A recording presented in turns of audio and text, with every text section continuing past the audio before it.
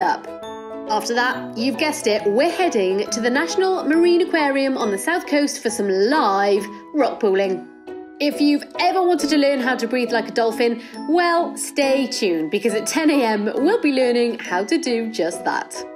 From 10:30 until lunch, we are in the learning zone, where you'll get up close and personal with some of the world's leading marine biologists and ocean conservationists. Choose from a mix of videos, lessons and activities focused on helping you understand more about the big blue. The all-important lunch break is at 12 PM. From 1 o'clock until 3 PM, it's time to get those creative juices flowing with a huge variety of activities for you to choose from. Fancy a bit of yoga? No problem. Want to make stuff? We've got it. We've got craft and arts videos for all ages to enjoy, plus mural making, animation, meditation, storytelling, and a whole lot more. 4 PM is one of my favourite times of day. We'll all come together to watch and listen to an incredible lineup of artists as they perform their songs for the ocean.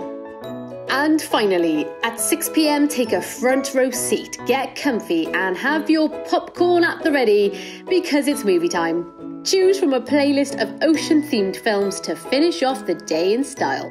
For the full programme and to view all of today's activities, head to www.worldoceanday.school.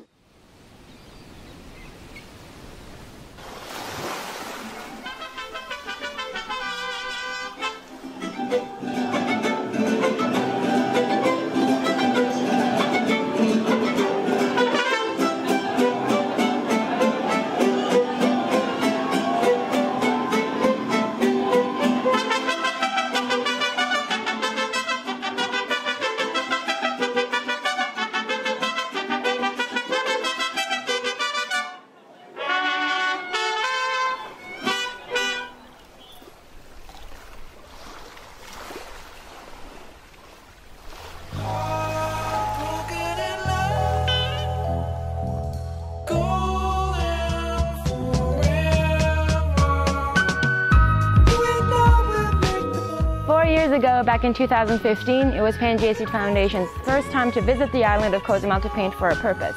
We highlighted issues such as overfishing, coral bleaching, coastal development, and plastic pollution through the creation of close to 40 murals. We hope that the creation of these 20 new murals is going to stir up some conversation and empower the community to act to become more sustainable island residents. So when you arrive in a beautiful place like Cozumel and you see the really turquoise blue water and the really beautiful environment, you just sort of assume that the waters are just teeming with life. And once we took a snorkel to see this reef conservation project, it was really sad to see how much life has been lost off the waters here, but also enlightening and on a positive note to see that it is possible to bring back these corals and these ecosystems. Even though we have a very responsible community regarding, environmental protection, there are still a lot of people that don't know about endemic species or the local problems that we have. So it was very important to use art as a tool or as a vehicle to try to promote, the good things that we have.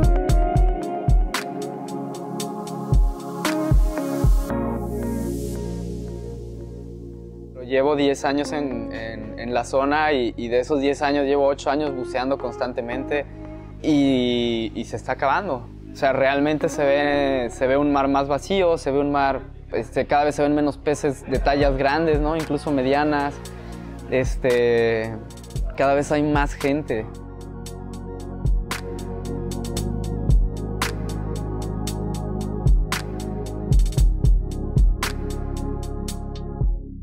Podremos hablar de diferentes tipos de turismo, de derrama económica, ¿no? O de la producción, algún producto, ¿no? Como tal, o artesanos, pero la esencia es el océano, ¿no? La esencia es la madre tierra y si no lo cuidamos, pues no hay nada más.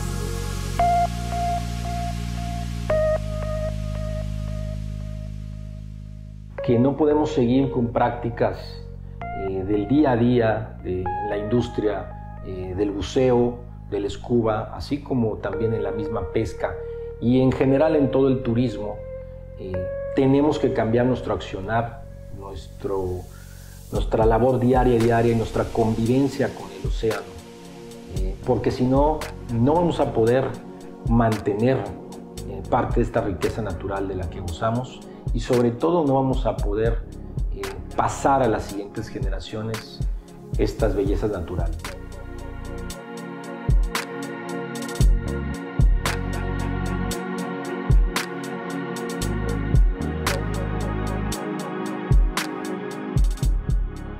I think art is an important communication tool to talk about ocean conservation and ocean awareness, because it gives artists and people an opportunity to create something at a much deeper, more emotional level than just informational level. I think that people get attracted to techniques and style and color, and eventually come away with a message in a deeper way that kind of hits. We had a chance to meet with a marine biologist, and he talked to us a lot about his experience and his long-range view of the damage that's been happening to the coral reefs over his 30 years on the island. And he gave us some pretty impassioned information about conservation and what's being lost. It's a privilege to live in Cozumel. It's a privilege to have these reefs. It's a privilege to have the only island in all Mexico that it has a jungle where we have 542 different species of trees. You know, not to come, take it down and put bougainvilleas and flamboyants. You know, we have to be proud of what we have and we have to preserve it. So take care of the reefs, take care of not throwing your trash, and take care of your jungle, take care of the island, because it's the only one we have. And if we don't take care of it ourselves, nobody else will, because everybody else wants to come to see how much they're gonna get out of it. So let's wake up and smell the coffee.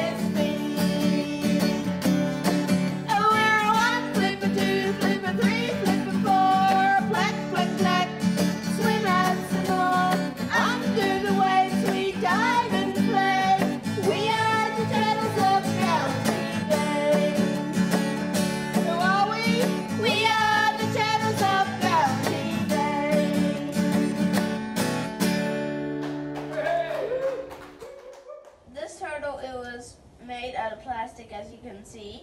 We went down to a beach that we call Down Rope, and it is full of rubbish. So we picked up some of the stuff like a toothbrush, a razor, a high heel, a brush. We picked up lots of stuff down there.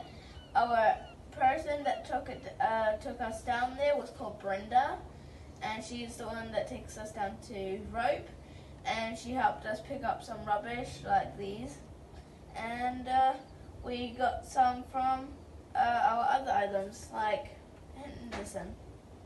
The reason why I love the ocean is because we are surrounded by the most wonderful marine life in the world, and we get so much like opportunities to go and swim with them and play with them, and they're one of the most wonderful creatures in the world.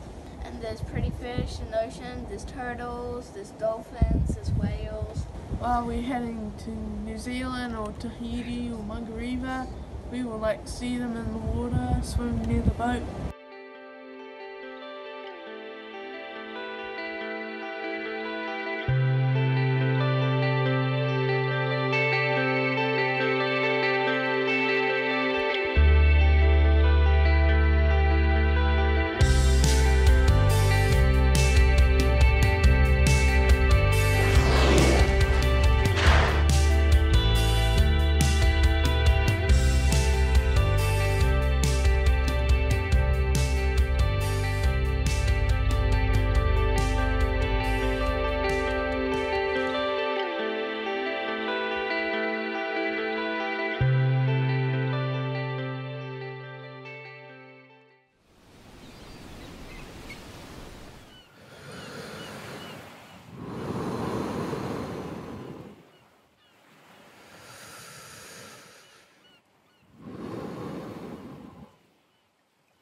Hello.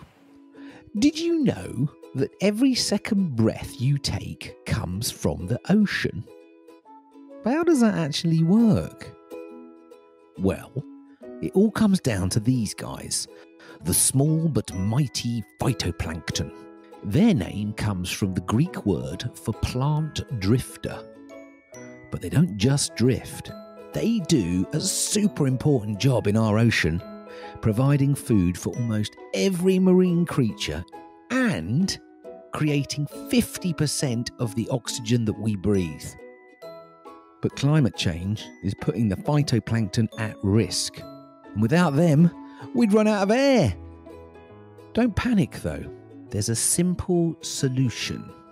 By learning more about our ocean and doing our best to protect it, we keep our phytoplankton friends happy and healthy, which means they'll keep producing the lovely oxygen we need to breathe.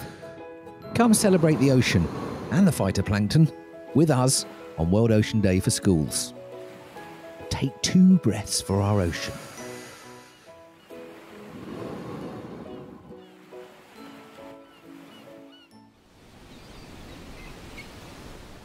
Inhaling for 2 and exhaling for 4.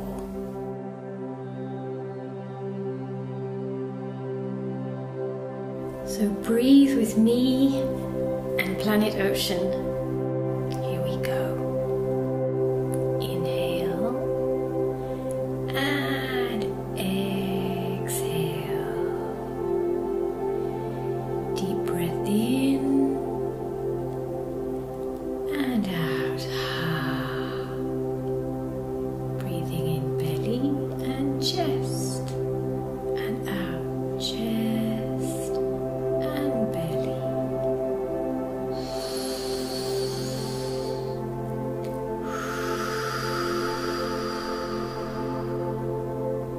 And breathe in to feel energy and breathe out to relax. Breathe in to feel happy. Breathe out to relax.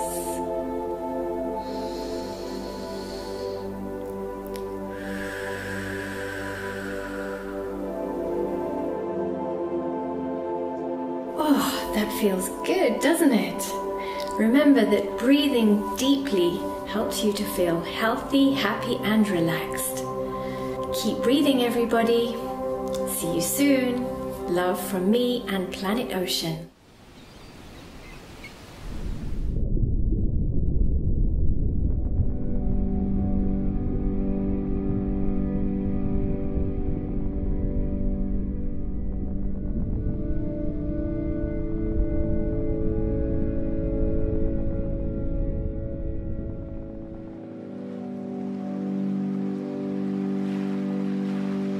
We're all here for a 10-day public art festival. It's called Sea Walls. The reason that we've flown all of these incredibly accomplished Australian but also visiting artists is to communicate really critical issues facing the environment in this region.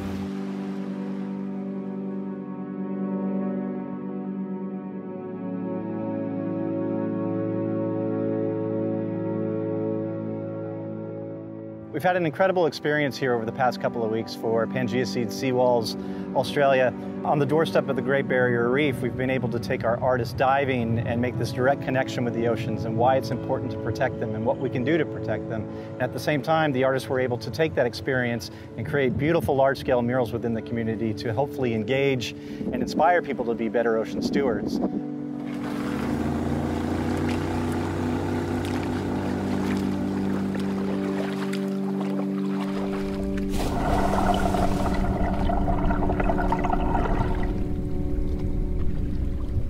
My name is Dr. Dean Miller and I'm the Director of Science and Media with the Great Barrier Reef Legacy. I'm a marine biologist and have been working on the Great Barrier Reef for the last 20 years. And I guess in that time I've seen a huge change take place, which is a little bit unfortunate because it's such a short time period. You know, we couldn't be more concerned at the moment. We saw a huge expanse of the reef be affected by that warm water to the point where we've had reefs with up to 90+% of corals being impacted and then a huge percentage of those actually dying as a result of that bleaching event. So without a doubt the science and the scientists agree that climate change is the largest single issue facing the Great Barrier Reef and coral reefs worldwide right now.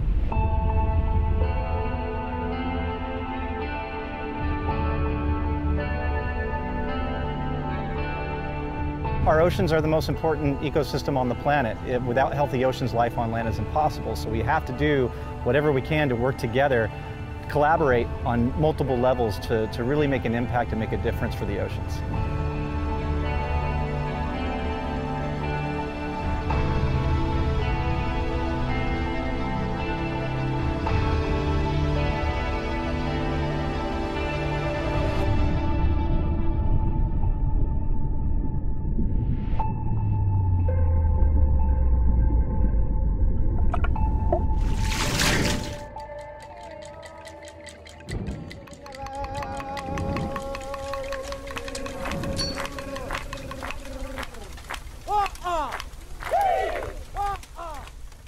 We had Henrietta's family come down and perform a beautiful sacred smoking ceremony in front of us. A couple of us artists were able to be involved in that, which was beautiful. It was an inclusive experience and definitely a highlight of this whole project for me.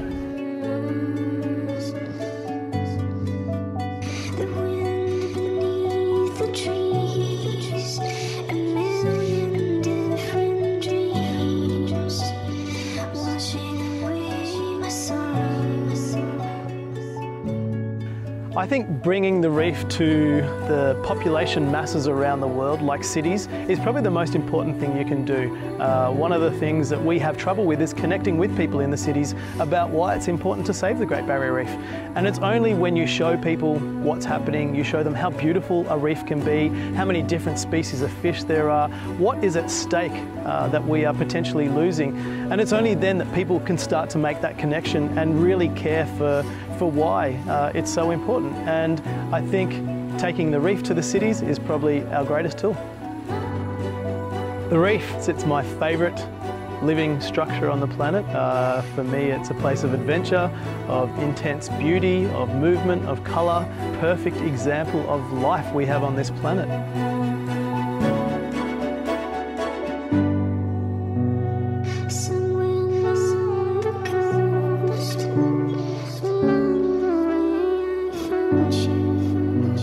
It seems that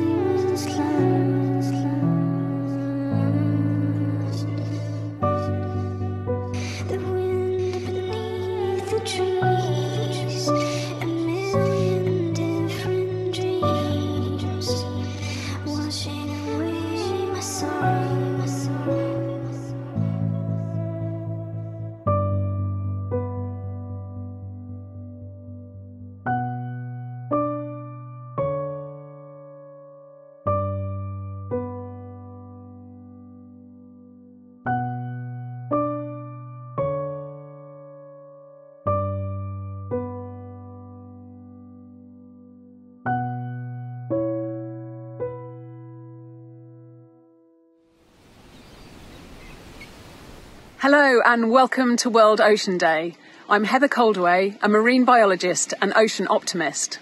I work on a wide range of solutions, from saving seahorses to bigger and better marine protected areas to preventing plastic pollution. The reason I'm an optimist is wherever I go in the world, I see people from all backgrounds and cultures who are doing incredible things to save the ocean. If that describes you, thank you so much for everything you're doing. It needs all of us to work together to save the ocean. And if you're keen to get more involved, well, today is World Ocean Day, and what better day to start? Aloha everyone, my name is Akira Biondo, and welcome to the Power of Art to Save Our Seas. This is a really brief introduction into how we can use art to help give our oceans a voice. I'll share a few tips and tricks on how you can bring purpose to your artwork, and then you'll go out and create a sidewalk chalk art piece of your own. Let's get our neighbors involved in protecting our beautiful blue planet. Our organization, Pangaea Foundation, is dedicated to protecting our oceans through science, education, and artivism.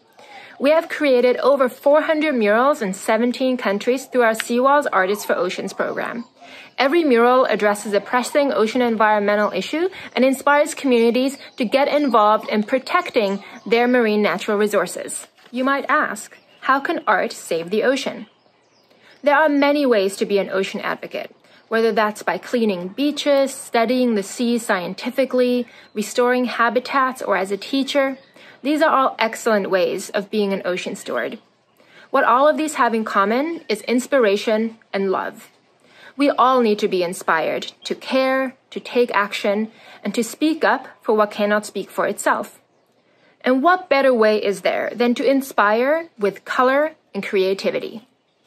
Art is a universal language that transcends borders, and most importantly, it moves our hearts and it taps into our emotions without having to necessarily show negative images. One of the things we love is that we can bring the ocean to people who may otherwise not care for it or not know about all the challenges it's facing. Protecting our blue planet for your and future generations will take all of us, humans of all backgrounds coming together as one.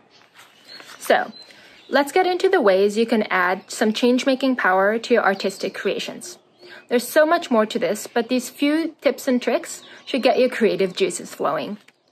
Using letters to spell out a word, a quote, a call to action is probably the most straightforward and effective. I would encourage you to keep your statements short and impactful. Not all colors say the same thing.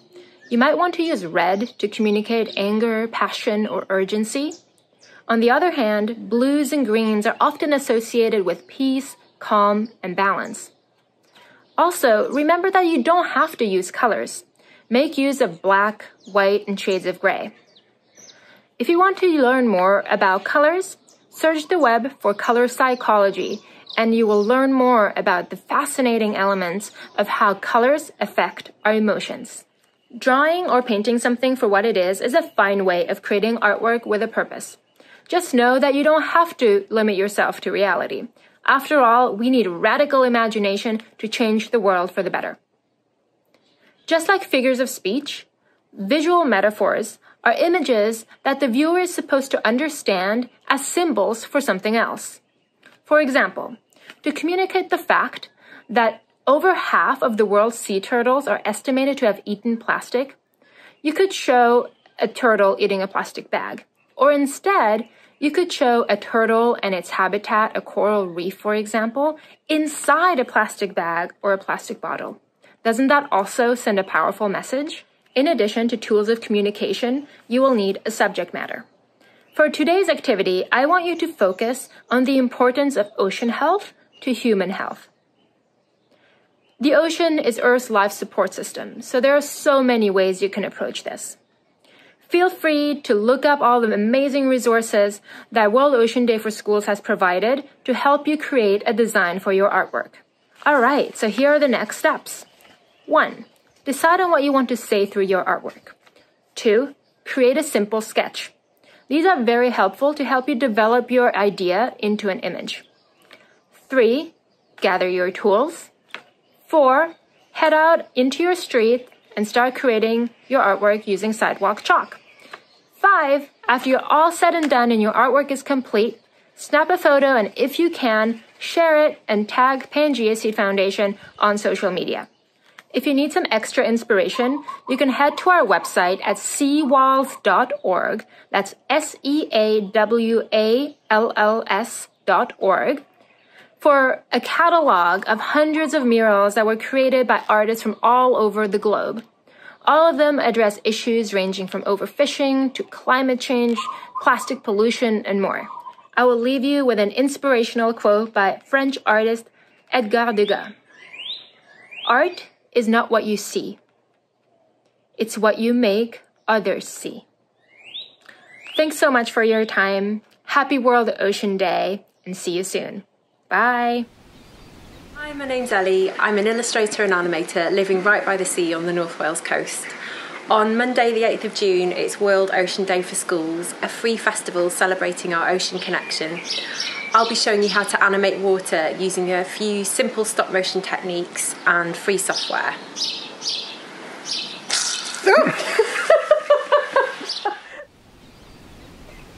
Happy World Ocean Day and welcome to all of you. I hope you have been having a fantastic day so far. I'm sure you have, learning about all the fascinating and mysterious and wonderful things in our oceans and all the ways in which humans and the sea have this rich history together. I am here to work with you to take all that inspiration and to get telling some stories, which I am super excited about. My name is Laura and I started a place called Fabled, which is a free online storytelling platform, www.fabledkids.com. You can go and create and share your own stories there. I've also got a podcast where I read aloud stories from young authors and interview young authors. I've got social, a newsletter, all of those good things. And we just came out with a book of stories by kids for everyone. And I'm going to share a sea-themed story from there today, as well as some of the creative tips from young authors that are in it. But today we are going to focus on your stories, telling your stories. Very excited for that. And we're going to be using the oceans and the seas as our inspiration. So we are going to do a little bit of warming up, a little bit of getting our bodies and our ears and our hearts and minds ready to tell those stories. We're going to talk a little bit about the history of oceans and stories and how they've inspired storytellers, and hear one of the kids' stories that's themed around the sea. And then we're going to just dive right in, basically. So we're going to do a little bit of brainstorming, coming up with some ideas, and then I'm going to set you off to tell your stories. And then I'm really excited for the part where you share them back with me. Please do that. Brilliant. So I hope you're ready. Why don't you go get a pencil, a pen, a crayon, whatever you use, a laptop, a iPhone, whatever it may be, piece of paper, and meet me back here. Okay, I'll give you a bit of time. I'm going to get mine. Okay, you're ready? Excellent. Great. Okay, now let's start. Let's put them down to one side and let's start with a warm up. So it's actually really important. Your body is creative too. It's got a lot of the creativity inside it. And it's important to mark a moment where you shake off what you were doing before and get in the zone for being creative. And I think the body's a great way of doing that. So should we do a bit of warming up together? I'm thinking a little light sea theme. So maybe let's start with making some waves with our breath. Can you do that? So use a noise in your lips and make the sound. That wasn't really a very good wave sound, like a... You want to try that? A bit of ocean. A bit silly and fun. Then some octopus arms. Can you wave around like an octopus? Just feel those kinks working out. Get your little octopus arms going. Maybe a dolphin. Little dolphin arch. That wasn't, probably you should stand up and do it properly. Yeah, okay. And let's shake it off like a swimmer. So you've been doing your swimming and shake it off. Shake it off. Shake it off. That feels good. It's feeling good to me. How's it feeling to you? You want to make one up? Come up with a different, like a starfish? I don't know what that would do. Something else, one of your favourite creatures you've learned about today, but you should feel the blood flowing now. Getting in a different zone, especially if you've been in front of a screen all day, that's pretty important. Okay. Next thing we're going to do that I love to do before I start making up stories with young people or getting creative myself is to practice listening. So stories are all around us. They're inside you, they're everywhere. But for that, you need to be really listening. And in fact, ancient storytellers had an idea of the muse, which was a kind of godlike, fairy-like creature who would gift creativity and stories to you, but you had to be in a receiving place. And I like to think about that because I think it takes some of the pressure off, the idea that stories come from other places and that you just have to be ready to catch them. And I think a bit of it might be quite true as well. I'd love to hear what your experience has been with that. Anyway, for that, you do need to be listening. You do need to get still. So after we've warmed up our bodies, we're going to do a little listening exercise. So the way I do this is I sit very quietly and I try and use my ears. It's like a sound meditation. And I think about what is the furthest sound I can hear? And then I bring it in, closer sounds, closer sounds, until I'm hearing my own heartbeat and my own breath. So should we do that together for a minute? So just get really still. Close your eyes if you're comfortable. Think what the furthest away sound is. I can hear the wind in the trees in my garden. I can hear the edge of a car. I can hear one of my kids downstairs. Just listen in. And then come closer. Can you hear birds? Can you hear people in the street? Is there noise in the room you're in? Maybe someone's doing some cooking, or maybe somebody's doing some work. Maybe one of your siblings is making some noise. And then get closer in and listen to your own heartbeat, your breath, the sound of the blood rushing around in your head. It sounds a bit oceany, doesn't it? Okay. I hope that calmed and helped a little bit. I find that a really useful exercise. Okay. So, the ocean. I hope you've been learning a lot today, or if not, that you're about to set off and explore all the wonderful World Ocean Day activities to learn more about the seas, the marvellous creatures in them, and why they're so important to us. I've learned some amazing facts already, like I didn't know that every second breath that we breathe effectively comes from the ocean. I didn't know that sea cucumbers poo out clean sand. And I never thought about the fact that the water we drink is basically the same water that dinosaurs drank, because the system just recycles it all the way round, and the oceans are such a big beating heart of how that works. Some amazing stuff, I bet you have as well. And that's great to think about, because that's all inspiration to get your stories building and bubbling up. But also, the stories that you tell about the ocean are hugely powerful for changing people's minds about how we think about the seas. And that really matters, doesn't it? Your voice is so important to that. Now, that doesn't mean that your stories need to have like a moral or a message or be about cleaning up the oceans, although there are lots of good stories that are about that and worth telling too. It's more that stories are how we understand and connect with the world around us and each other. It's really, really important. It's how humans understand things, and it's how we express ourselves, and it always has been. There's a reason that some of the most important world leaders and influencers who've managed to change the world have done so using stories. So it's a great art to learn. And with your imagination, you can become a lobster, an octopus, a dolphin, and you can make your reader or listener become the same thing. You can take them on a journey into the oceans. And by doing that, we will learn to understand, connect with, empathize with those creatures and those settings, to step outside ourselves. And that is the start of learning how to be kinder to those environments as well as just being really fun, right? It's really adventurous and exciting to go to those places using stories. So it will build your heart for those landscapes and for the oceans and why they matter, and it'll change other people's perspectives about them too. So that's one great reason to do it. Another is the oceans are just great inspiration. If you're interested in telling more stories, and I think everybody should be, and you like creative writing and storytelling, then the sea is a great source of inspiration, and it has been for artists and storytellers, gosh, for years and years and generations and hundreds of thousands of years. In fact, some of our earliest creation myths, so stories that we told about how the world came into being, start with the sea. The Maori, early Islamic myths around it, aspects of the Bible. A lot of our ancient myths start with the sea. There's fantastic stories from First Peoples, Native American tribes about sea witches that led on to inspiring Little Mermaid, Hans Christian Andersen. Everywhere you look, there's stories about the sea. Shakespeare mentioned the ocean over 200 times in his plays, and some people think that he might have had a seafaring background. Some of the greatest Victorian novels and some of the most famous early novels were about the sea. You might have heard of Moby Dick, which is a big whale of a book about a whale by Herman Melville. But there are lots of great examples of artists being inspired by the sea, and I think you should be too.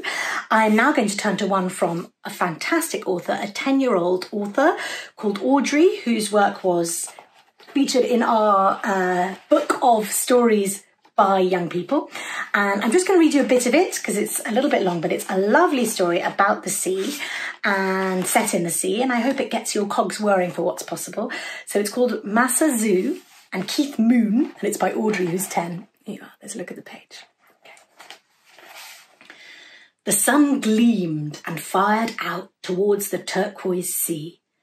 Massa Zoo rode on his rickety boat that he had made himself with only a few nails and faded planks. Despite the boat's condition, it rode well because the sea was as smooth as a pebble. Massa Zoo put his hand in the water, letting it trail behind him. He called out, "Keith Moon," in a low, deep voice. All of a sudden, spurts of waves appeared on the surface of the sea, followed by a shelled creature, a turtle. Massa Zoo leaned over his boat and rubbed noses with Keith Moon. They nuzzled for a long time, and then Massa Zoo climbed onto Keith Moon's shelled back, and there they went into the depths of the ocean. At first, Massa Zoo could only see colours floating around in the sea. After his eyes adjusted, he looked carefully, and the colours turned into scaled fishes that darted around in groups. In this magical underwater playground, there were corals with tentacles like blazing coloured fingertips. All sorts of fish. Some fish with eyes too close, some with eyes too far apart. There were seahorses that looked dead, as if someone had plonked them in the water, and a floor full of scuttling crabs. You may be wondering, why did Massa Zoo climb onto Keith Moon's back? Well, the true story takes us back to a long time ago, where emperors got everything they wanted. It all started with Massa Zoo's great-grandfather, Mac. Wow, what a story opener.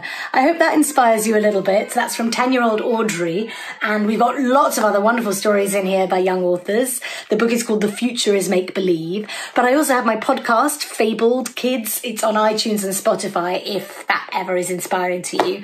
I find young authors incredibly inspiring, and I can't wait to share more of your stories about the ocean that we are going to turn to shortly. So that's a bit about where the oceans and the seas have inspired artists in the past.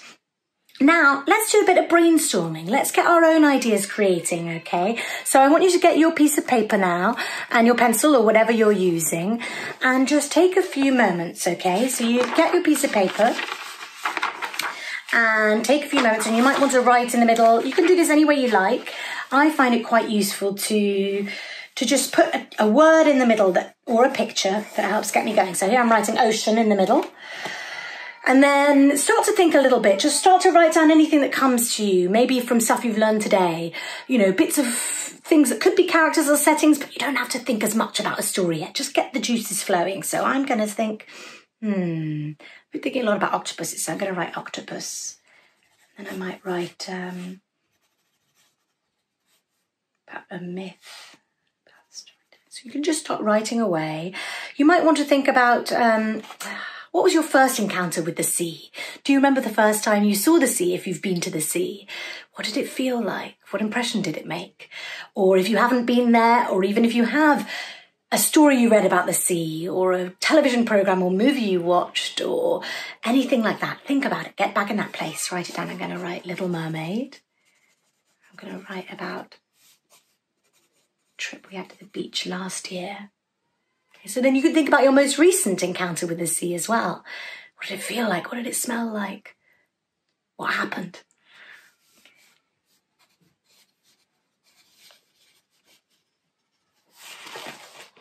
Okay. And I'm just writing my little words. I don't know if you can see there, springing off around the place. You can do this however, but it helps just to dump a load of ideas down, and that might give you creative inspiration. Other things you could think about could be, things you've learned today, creatures you especially love that live in the ocean, or activities that take place in an ocean. Think creatures you hate or give you a bit of fear, dreams you've had, anything. So I'll just leave you a couple minutes just to get your ideas down.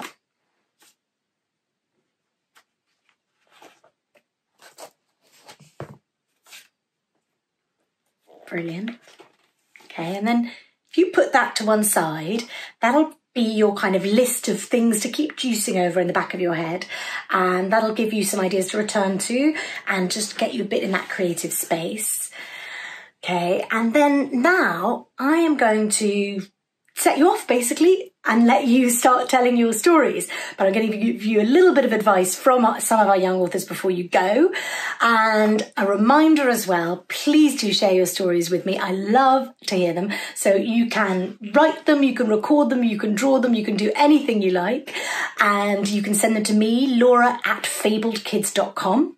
Or you can share them on social using the hashtag #FabledOceans. We'll be tracking that.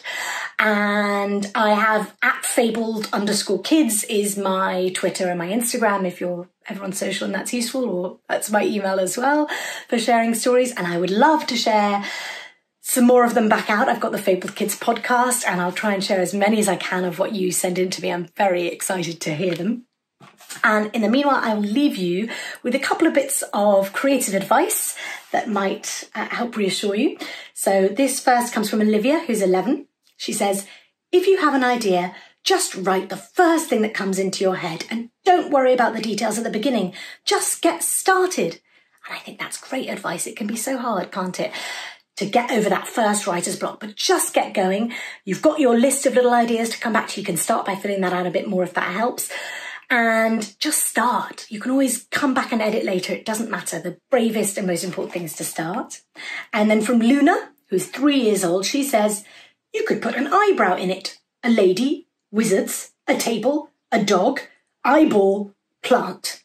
Well, there you have it. Enough said, really.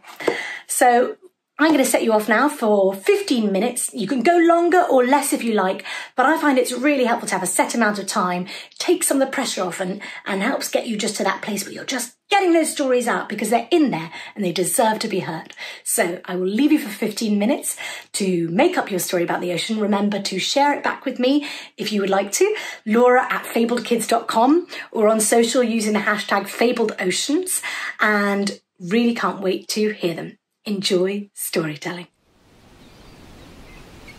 Hi, I'm Kim, an author and illustrator. On Monday the 8th of June is World Ocean Day for Schools, an online festival celebrating our connection to the ocean. Join me in my studio where I'll show you how to turn 2 of these into 1 of these. Your very own colourful paper cuttlefish.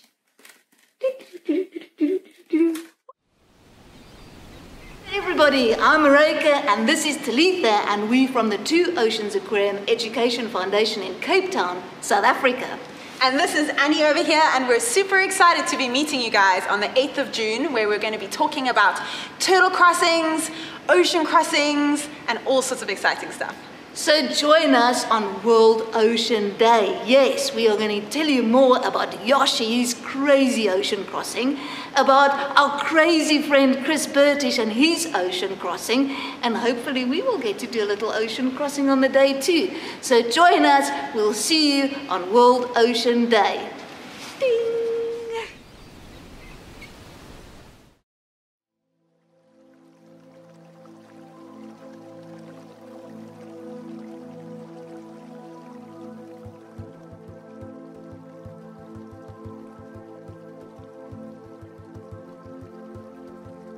When I first started photographing rubbish on the beach and I showed people the images just of rubbish that was piled up on the beach, people weren't really interested. They just looked at it and their attention span was very short. So I had to try and think of a way of kind of capturing people to linger and think about the images. I'm Mandy Barker, a photographic artist from the UK. I photograph marine plastic debris with the aim of giving an awareness of pollution and marine plastic around the world. I've always been interested in photography right throughout my life. Everything started when I was a child. I used to walk the beaches and collect natural objects, and as time went on I began to notice that more sort of man-made debris was appearing on the beach. So I wanted to let other people know what was happening.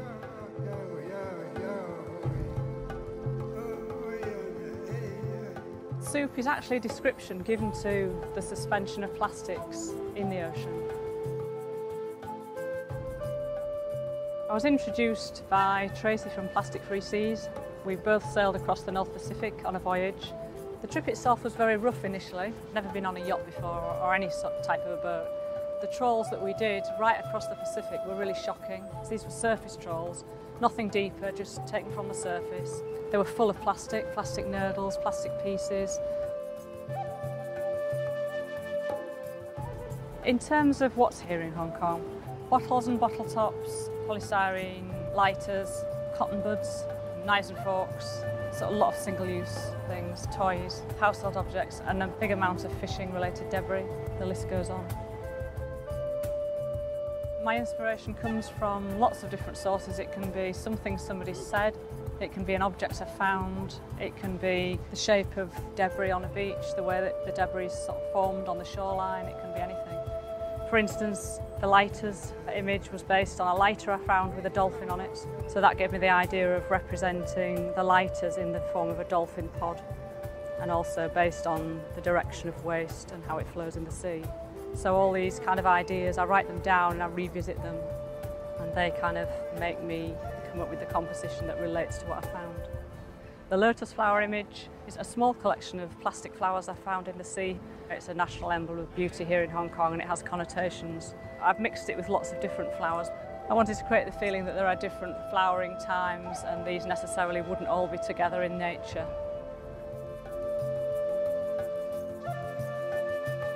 Photography is not what we see, it's what we make others see.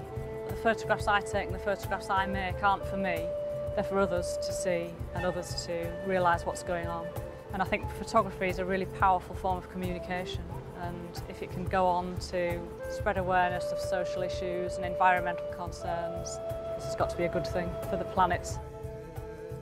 I'm committed to photographing plastic waste for the foreseeable future. I'll never run out of things to photograph because obviously they're there for hundreds of years, they don't decompose for many, many years.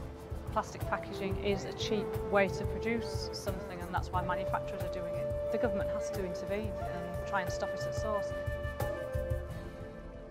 I am optimistic because I think more and more people are becoming aware and people are taking notice.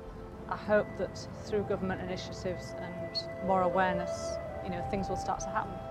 I think it's all about trying to do things in small changes, small habits. If everybody made a simple change, it would make a massive difference.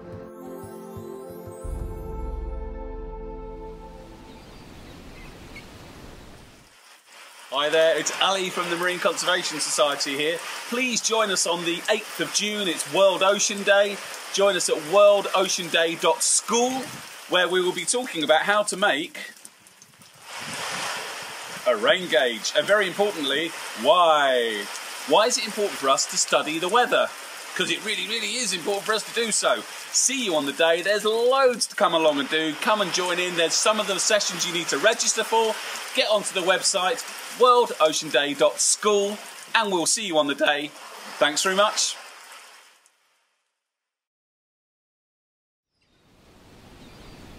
After a quick intro from me, you'll meet Richie Norton, who is going to start the day with an ocean breathing and movement exercise to get your body and brain fired up. After that, you've guessed it, we're heading to the National Marine Aquarium on the south coast for some live rock pooling. If you've ever wanted to learn how to breathe like a dolphin, well, stay tuned because at 10 AM we'll be learning how to do just that. From 10:30 until lunch, we are in the learning zone, where you'll get up close and personal with some of the world's leading marine biologists and ocean conservationists. Choose from a mix of videos, lessons and activities focused on helping you understand more about the big blue. The all-important lunch break is at 12 p.m. From 1 o'clock until 3 p.m, it's time to get those creative juices flowing with a huge variety of activities for you to choose from. Fancy a bit of yoga? No problem. Want to make stuff? We've got it. We've got craft and arts videos for all ages to enjoy, plus mural making, animation, meditation, storytelling, and a whole lot more. 4 p.m. is one of my favourite times of day. We'll all come together to watch and listen to an incredible lineup of artists as they perform their songs for the ocean. And finally, at 6 p.m, take a front row seat, get comfy and have your popcorn at the ready because it's movie time. Choose from a playlist of ocean-themed films to finish off the day in style. For the full programme and to view all of today's activities, head to www.worldoceanday.school.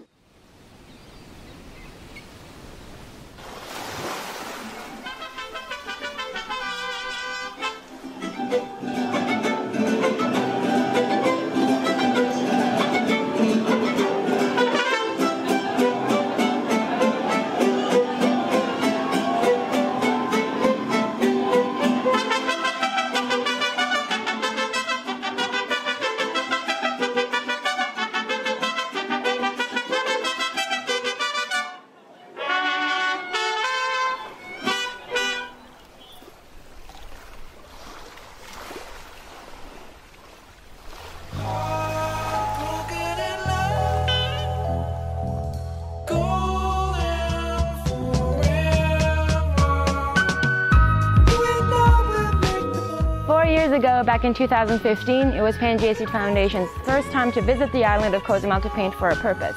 We highlighted issues such as overfishing, coral bleaching, coastal development, and plastic pollution through the creation of close to 40 murals. We hope that the creation of these 20 new murals is going to stir up some conversation and empower the community to act to become more sustainable island residents. So when you arrive in a beautiful place like Cozumel and you see the really turquoise blue water and the really beautiful environment, you just sort of assume that the waters are just teeming with life. And once we took a snorkel to see this reef conservation project, it was really sad to see how much life has been lost off the waters here, but also enlightening and on a positive note to see that it is possible to bring back these corals and these ecosystems.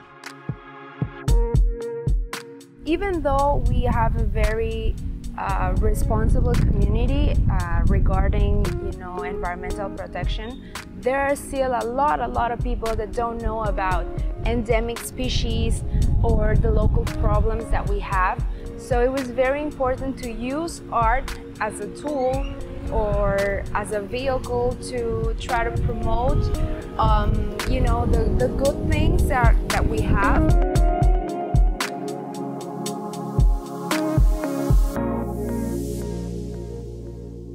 Llevo 10 años en la zona y de esos 10 años llevo 8 años buceando constantemente y se está acabando. O sea, realmente se ve un mar más vacío, se ve un mar, cada vez se ven menos peces de tallas grandes, ¿no? Incluso medianas.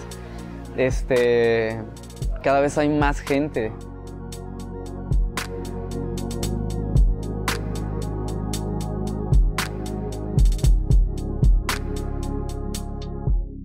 Podremos hablar de diferentes tipos de turismo, de rama económica, ¿no? O de la producción, algún producto, ¿no? Como tal, o artesanos, pero la esencia es el océano, ¿no? La esencia es la madre tierra y si no lo cuidamos, pues no hay nada más.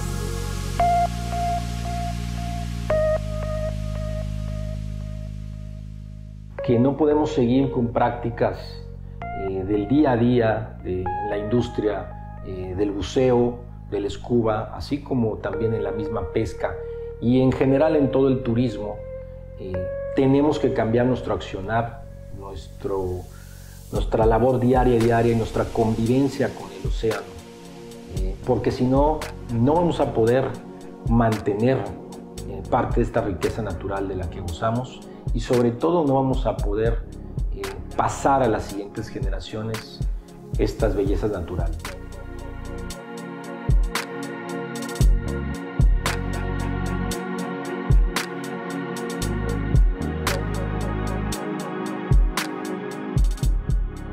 I think art is an important communication tool to talk about ocean conservation and ocean awareness because it gives artists and people an opportunity to create something at a much deeper, more emotional level than just informational level.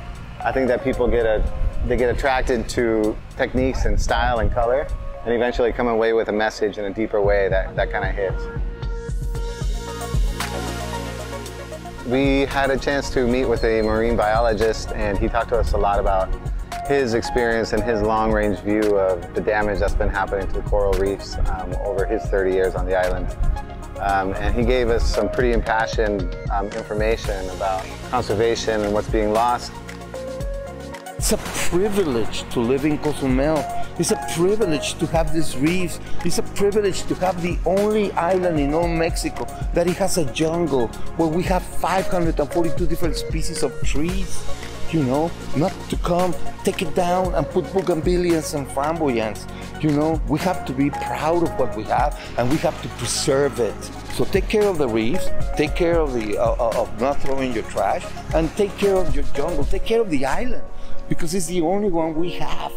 And if we don't take care of it ourselves, nobody else will, because everybody else wants to come to see how much they're gonna get out of it. So let's wake up and smell the coffee.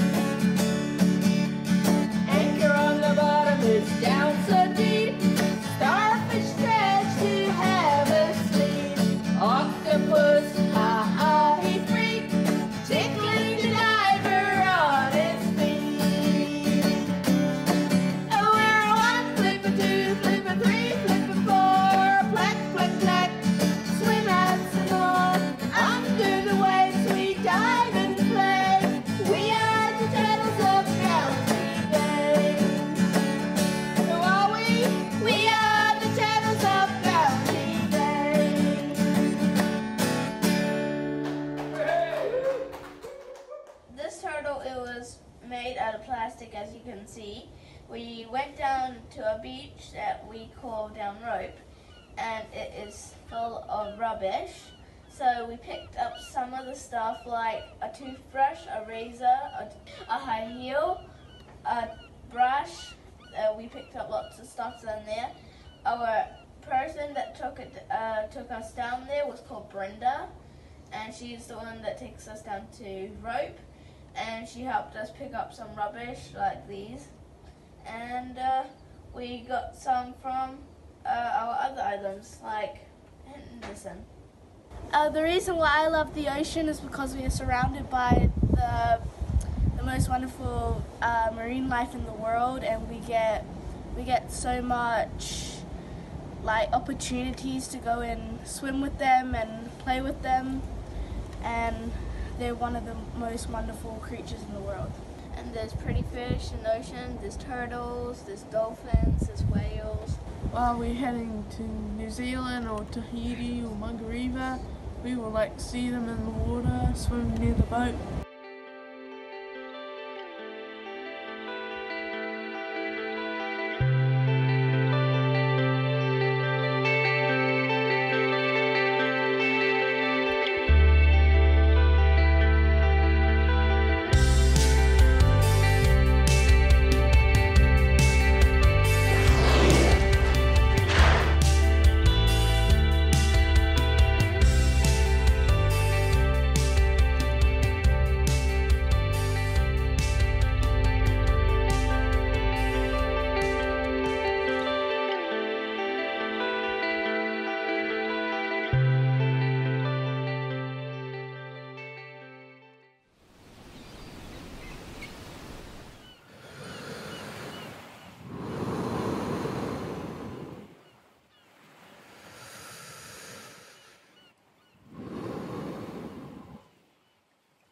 Hello.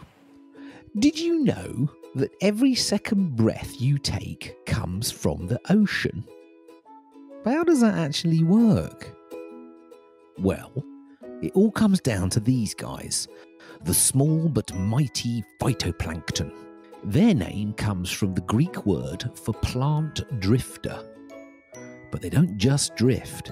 They do a super important job in our ocean, providing food for almost every marine creature and creating 50% of the oxygen that we breathe.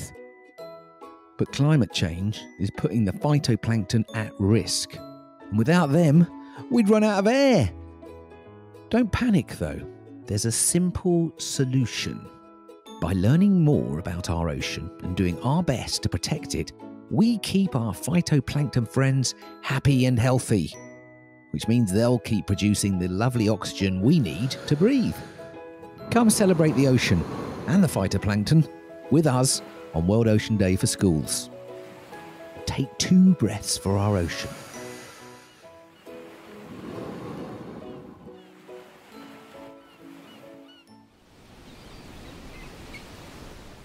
Inhaling for 2 and exhaling for 4.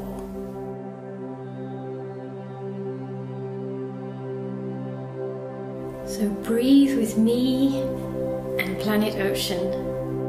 Here we go. Inhale and exhale. Deep breath in and out. Breathing in belly and chest and out chest and belly.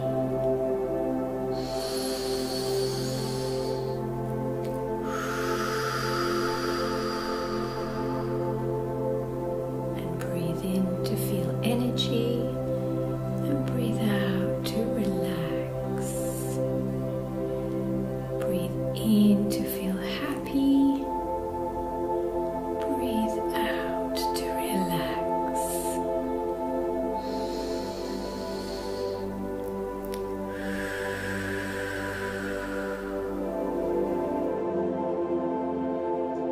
Oh, that feels good, doesn't it?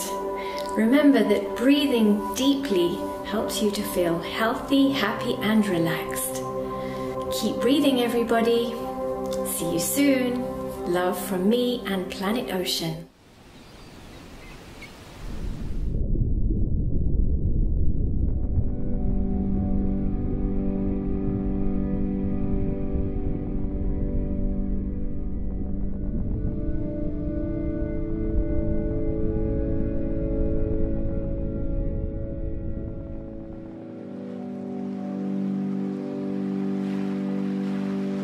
We're all here for a 10-day public art festival. It's called Sea Walls. The reason that we've flown all of these incredibly accomplished Australian but also visiting artists is to communicate really critical issues facing the environment in this region.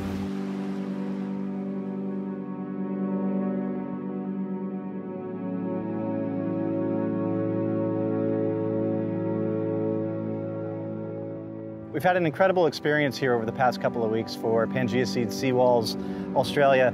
On the doorstep of the Great Barrier Reef, we've been able to take our artists diving and make this direct connection with the oceans and why it's important to protect them and what we can do to protect them. And at the same time, the artists were able to take that experience and create beautiful large-scale murals within the community to hopefully engage and inspire people to be better ocean stewards.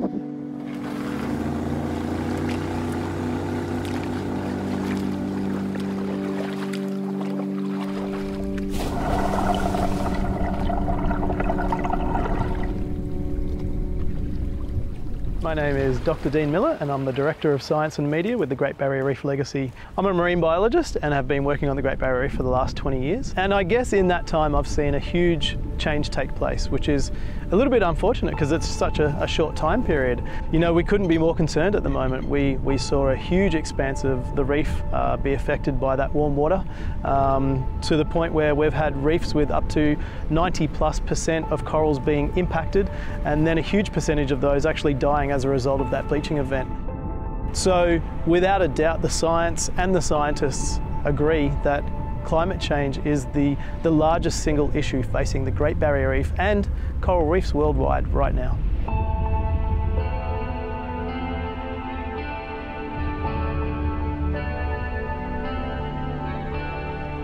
Our oceans are the most important ecosystem on the planet. Without healthy oceans, life on land is impossible. So we have to do whatever we can to work together, collaborate on multiple levels to really make an impact and make a difference for the oceans.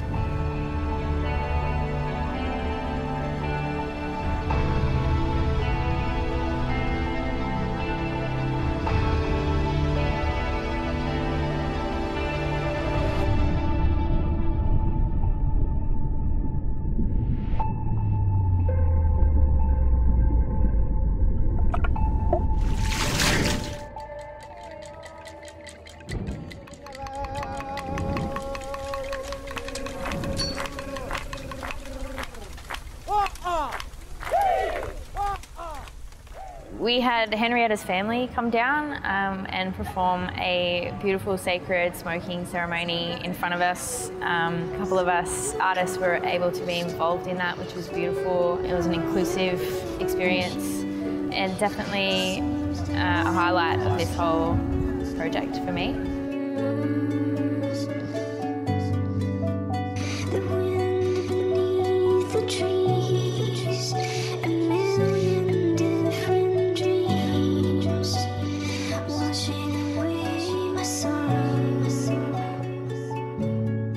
I think bringing the reef to the population masses around the world, like cities, is probably the most important thing you can do. One of the things that we have trouble with is connecting with people in the cities about why it's important to save the Great Barrier Reef. And it's only when you show people what's happening, you show them how beautiful a reef can be, how many different species of fish there are, what is at stake that we are potentially losing. And it's only then that people can start to make that connection and really care for why it's so important. And I think taking the reef to the cities is probably our greatest tool. The reef, it's my favourite living structure on the planet. For me, it's a place of adventure, of intense beauty, of movement, of colour, perfect example of life we have on this planet.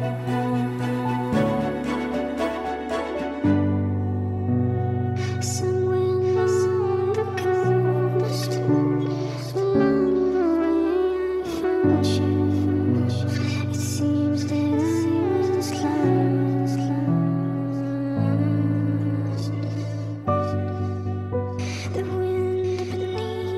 trees, a million different dreams, washing away my sorrow.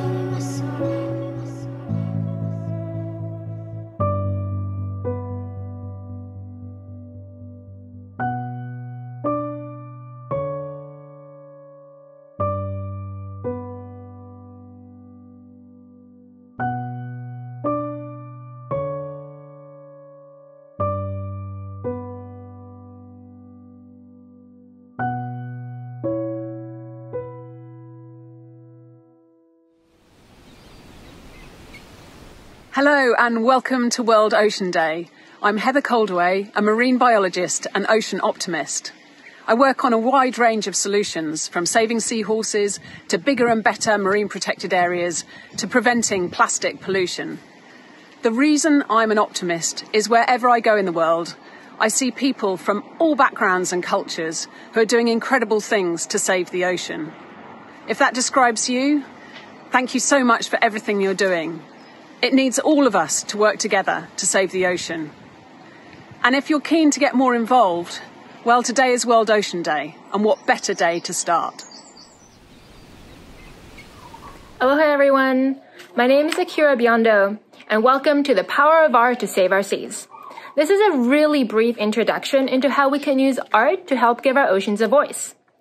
I'll share a few tips and tricks on how you can bring purpose to your artwork, and then you'll go out and create a sidewalk chalk art piece of your own. Let's get our neighbors involved in protecting our beautiful blue planet.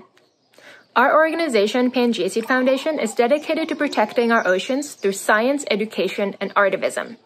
We have created over 400 murals in 17 countries through our Seawalls Artists for Oceans program.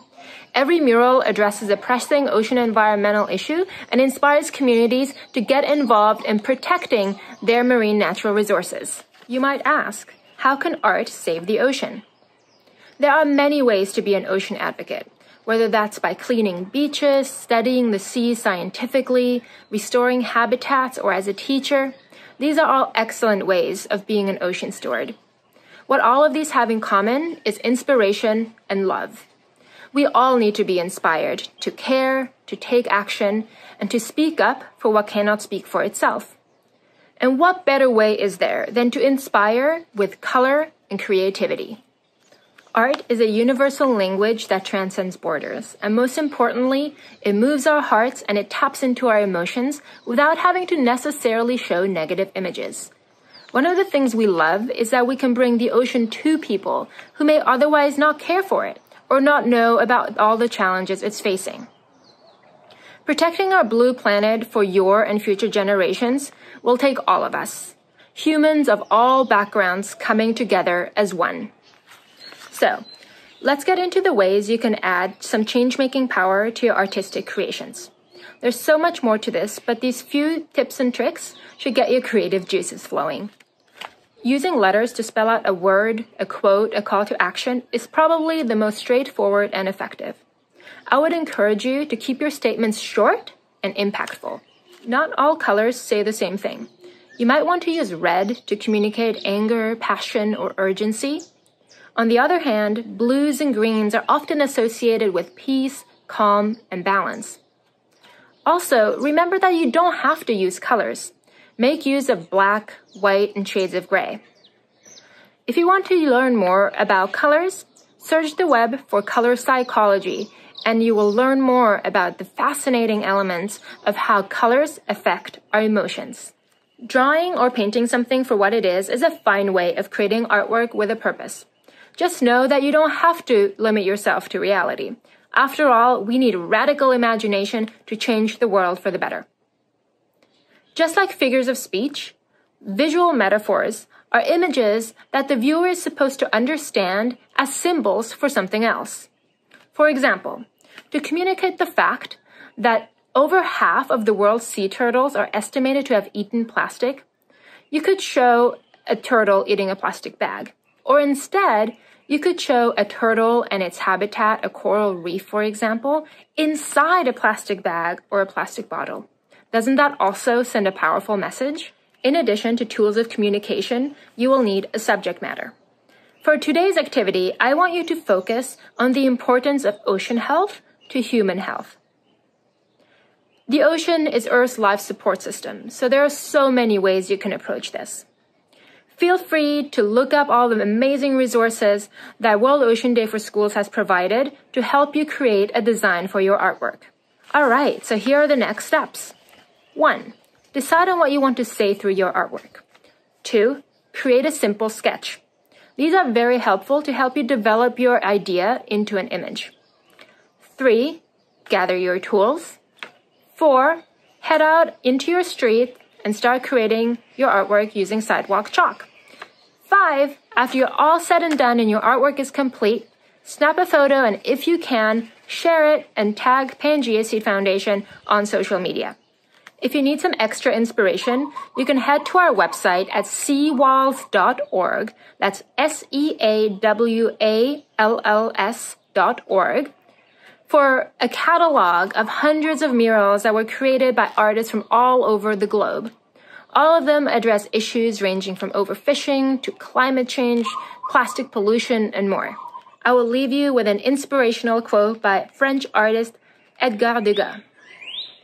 Art is not what you see. It's what you make others see.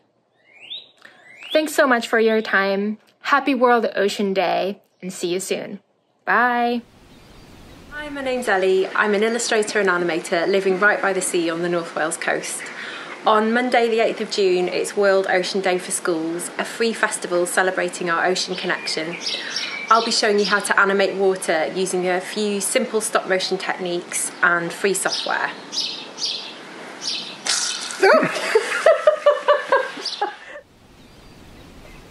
Happy World Ocean Day and welcome to all of you. I hope you have been having a fantastic day so far. I'm sure you have, learning about all the fascinating and mysterious and wonderful things in our oceans and all the ways in which humans and the sea have this rich history together.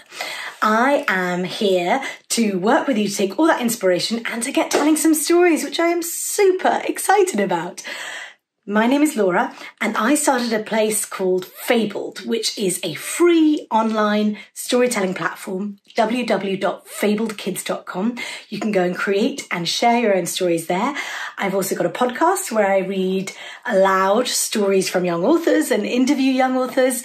I've got social, a newsletter, all of those good things. And we just came out with a book of stories by kids for everyone. And I'm going to share a sea-themed story from there today, as well as some of the creative tips from young authors that are in it.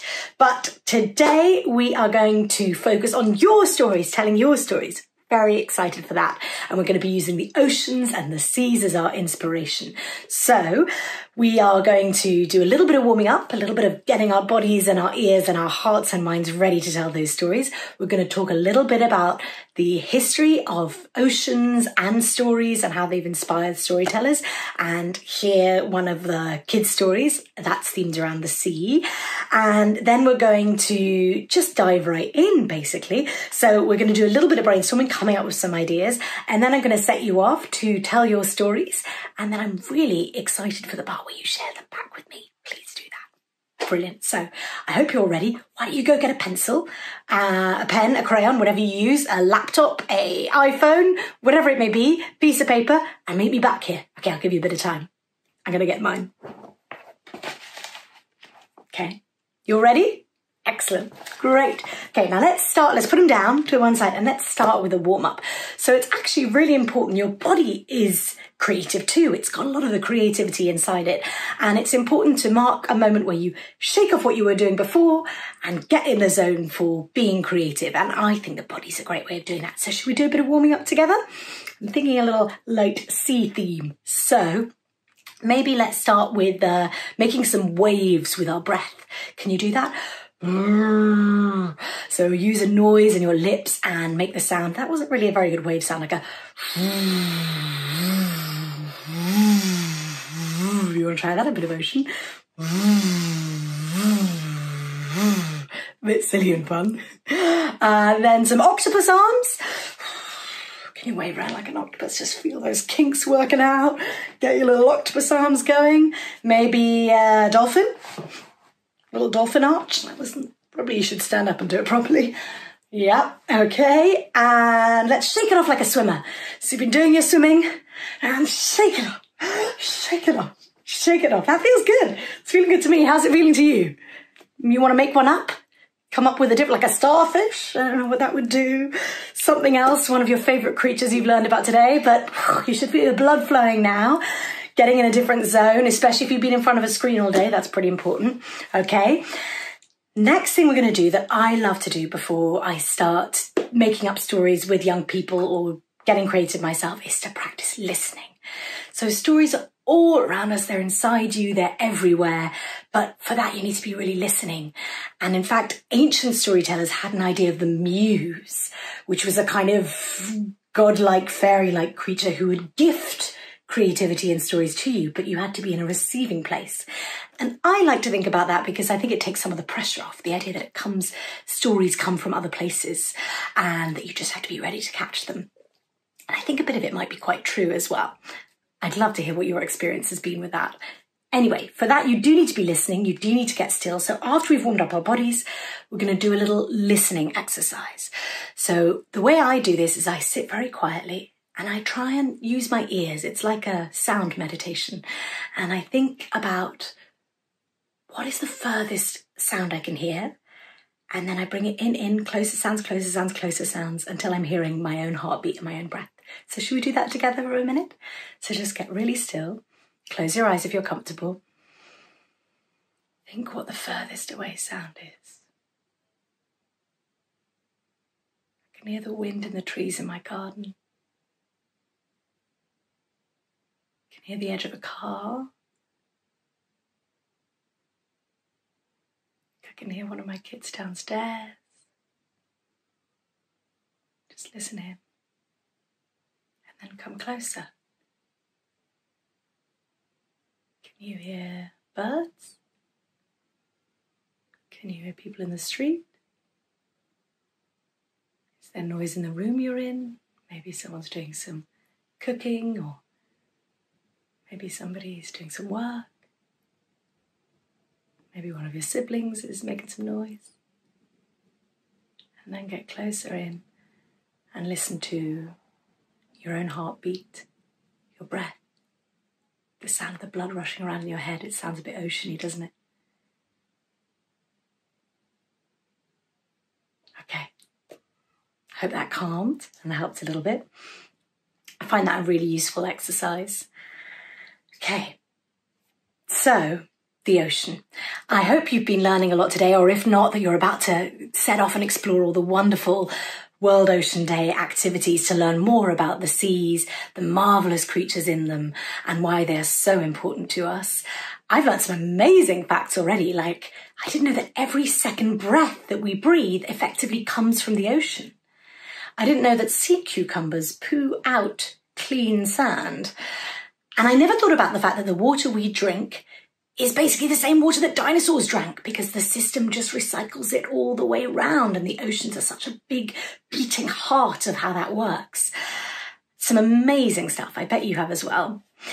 And that's great to think about, because that's all inspiration to get your stories building and bubbling up. But also, the stories that you tell about the ocean are hugely powerful for changing people's minds about how we think about the seas. And that really matters, doesn't it? Your voice is so important to that. Now, that doesn't mean that your stories need to have like a moral or a message or be about cleaning up the oceans, although there are lots of good stories that are about that and worth telling too. It's more that stories are how we understand and connect with the world around us and each other. It's really, really important. It's how humans understand things, and it's how we express ourselves, and it always has been. There's a reason that some of the most important world leaders and influencers who've managed to change the world have done so using stories. So it's a great art to learn. And with your imagination, you can become a lobster, an octopus, a dolphin, and you can make your reader or listener become the same thing. You can take them on a journey into the oceans. And by doing that, we will learn to understand, connect with, empathize with those creatures and those settings, to step outside ourselves. And that is the start of learning how to be kinder to those environments as well as just being really fun, right? It's really adventurous and exciting to go to those places using stories. So it will build your heart for those landscapes and for the oceans and where they matter, and it'll change other people's perspectives about them too. So that's one great reason to do it. Another is the oceans are just great inspiration. If you're interested in telling more stories, and I think everybody should be, and you like creative writing and storytelling, then the sea is a great source of inspiration, and it has been for artists and storytellers, gosh, for years and years and generations and hundreds of thousands of years. In fact, some of our earliest creation myths, so stories that we told about how the world came into being, start with the sea. The Maori, early Islamic myths around it, aspects of the Bible. A lot of our ancient myths start with the sea. There's fantastic stories from First Peoples, Native American tribes about sea witches that led on to inspiring Little Mermaid, Hans Christian Andersen. Everywhere you look, there's stories about the sea. Shakespeare mentioned the ocean over 200 times in his plays, and some people think that he might have had a seafaring background. Some of the greatest Victorian novels and some of the most famous early novels were about the sea. You might have heard of Moby Dick, which is a big whale of a book about a whale by Herman Melville. But there are lots of great examples of artists being inspired by the sea, and I think you should be too. I'm now going to turn to one from a fantastic author, a 10-year-old author called Audrey, whose work was featured in our book of stories by young people. And I'm just going to read you a bit of it because it's a little bit long, but it's a lovely story about the sea and set in the sea. And I hope it gets your cogs whirring for what's possible. So it's called Massa Zoo and Keith Moon, and it's by Audrey, who's 10. Here you are. Let's look at the page. Okay. The sun gleamed and fired out towards the turquoise sea. Massa Zoo rode on his rickety boat that he had made himself with only a few nails and faded planks. Despite the boat's condition, it rode well because the sea was as smooth as a pebble. Massa Zoo put his hand in the water, letting it trail behind him. He called out, "Keith Moon," in a low, deep voice. All of a sudden, spurts of waves appeared on the surface of the sea, followed by a shelled creature, a turtle. Massa Zoo leaned over his boat and rubbed noses with Keith Moon. They nuzzled for a long time, and then Massa Zoo climbed onto Keith Moon's shelled back, and there they went into the depths of the ocean. At first, Massa Zoo could only see colours floating around in the sea. After his eyes adjusted, he looked carefully, and the colours turned into scaled fishes that darted around in groups. In this magical underwater playground, there were corals with tentacles like blazing coloured fingertips. All sorts of fish.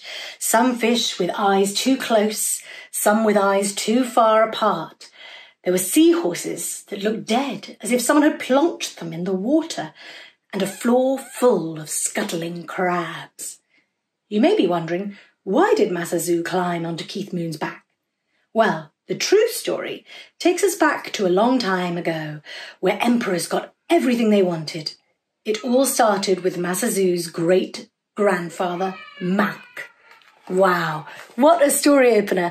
I hope that inspires you a little bit. That's from 10-year-old Audrey, and we've got lots of other wonderful stories in here by young authors. The book is called The Future is Make Believe, but I also have my podcast, Fabled Kids. It's on iTunes and Spotify, if that ever is inspiring to you.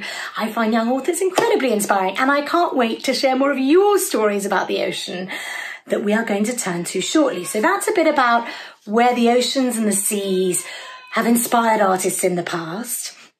Now, let's do a bit of brainstorming. Let's get our own ideas creating, okay? So I want you to get your piece of paper now and your pencil or whatever you're using, and just take a few moments, okay? So you get your piece of paper and take a few moments, and you might want to write in the middle. You can do this any way you like. I find it quite useful to to just put a word in the middle that, or a picture that helps get me going. So here I'm writing ocean in the middle. And then start to think a little bit. Just start to write down anything that comes to you, maybe from stuff you've learned today. You know, bits of things that could be settings, but you don't have to think as much about a story yet. Just get the juices flowing. So I'm going to think, I'm thinking a lot about octopuses, so I'm going to write octopus. And I might write about a myth. So you can just start writing away. You might want to think about what was your first encounter with the sea? Do you remember the first time you saw the sea, if you've been to the sea? What did it feel like? What impression did it make? Or if you haven't been there, or even if you have, a story you read about the sea, or a television program or movie you watched, or anything like that. Think about it. Get back in that place. Write it down. I'm going to write Little Mermaid. I'm going to write about a trip we had to the beach last year. Okay, so then you can think about your most recent encounter with the sea as well. What did it feel like? What did it smell like? What happened?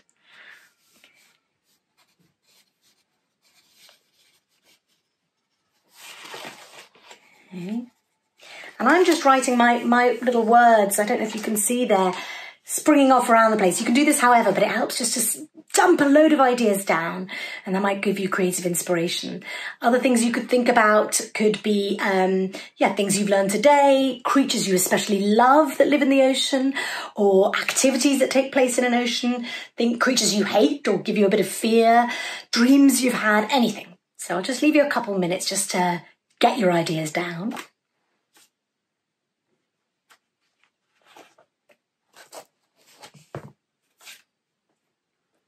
Brilliant. Okay, and then if you put that to one side, that'll be your kind of list of things to keep juicing over in the back of your head, and that'll give you some ideas to return to and just get you a bit in that creative space. Okay, and then now I am going to set you off basically and let you start telling your stories. But I'm going to give you a little bit of advice from some of our young authors before you go. And a reminder as well, please do share your stories with me. I love to hear them. So you can write them, you can record them, you can draw them, you can do anything you like. And you can send them to me, laura@fabledkids.com. Or you can share them on social using the hashtag #FabledOceans. We'll be tracking that. And I have @fabled_kids is my Twitter and my Instagram if you're ever on social and that's useful, or that's my email as well for sharing stories. And I would love to share some more of them back out. I've got the Fabled Kids podcast, and I'll try and share as many as I can of what you send in to me. I'm very excited to hear them. And in the meanwhile, I will leave you with a couple of bits of creative advice that might help reassure you. So this first comes from Olivia, who's 11. She says, if you have an idea, just write the first thing that comes into your head and don't worry about the details at the beginning. Just get started. And I think that's great advice. It can be so hard, can't it, to get over that first writer's block, but just get going. You've got your list of little ideas to come back to. You can start by filling that out a bit more if that helps. And just start. You can always come back and edit later. It doesn't matter. The bravest and most important thing is to start. And then from Luna, who's 3 years old, she says, you could put an eyebrow in it. A lady, wizards, a table, a dog, eyeball, plant. Well, there you have it. Enough said, really. So I'm going to set you off now for 15 minutes. You can go longer or less if you like, but I find it's really helpful to have a set amount of time. Takes some of the pressure off and helps get you just to that place where you're just getting those stories out because they're in there and they deserve to be heard. So I will leave you for 15 minutes to make up your story about the ocean. Remember to share it back with me if you would like to. Laura@fabledkids.com or on social using the hashtag #FabledOceans, and really can't wait to hear them. Enjoy storytelling. Hi, I'm Kim, an author and illustrator. On Monday the 8th of June is World Ocean Day for Schools, an online festival celebrating our connection to the ocean. Join me in my studio where I'll show you how to turn 2 of these into 1 of these. Your very own colourful paper cuttlefish.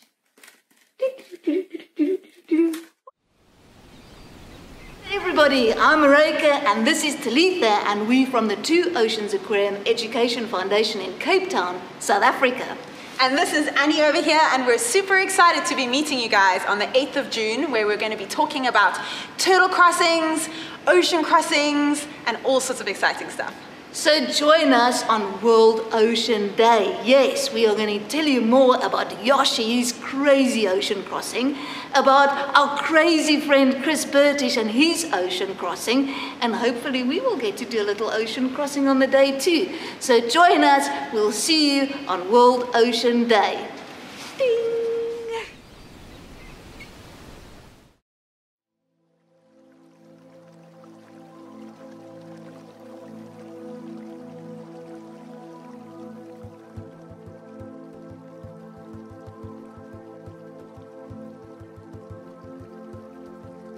When I first started photographing rubbish on the beach, and I showed people the images just of rubbish that was piled up on the beach, people weren't really interested. They just looked at it and their attention span was very short. So I had to try and think of a way of kind of capturing people to linger and think about the images. I'm Mandy Barker, a photographic artist from the UK. I photograph marine plastic debris with the aim of giving an awareness of pollution and marine plastic around the world. I've always been interested in photography right throughout my life. Everything started when I was a child. I used to walk the beaches and collect natural objects, and as time went on I began to notice that more sort of man-made debris was appearing on the beach. So I wanted to let other people know what was happening.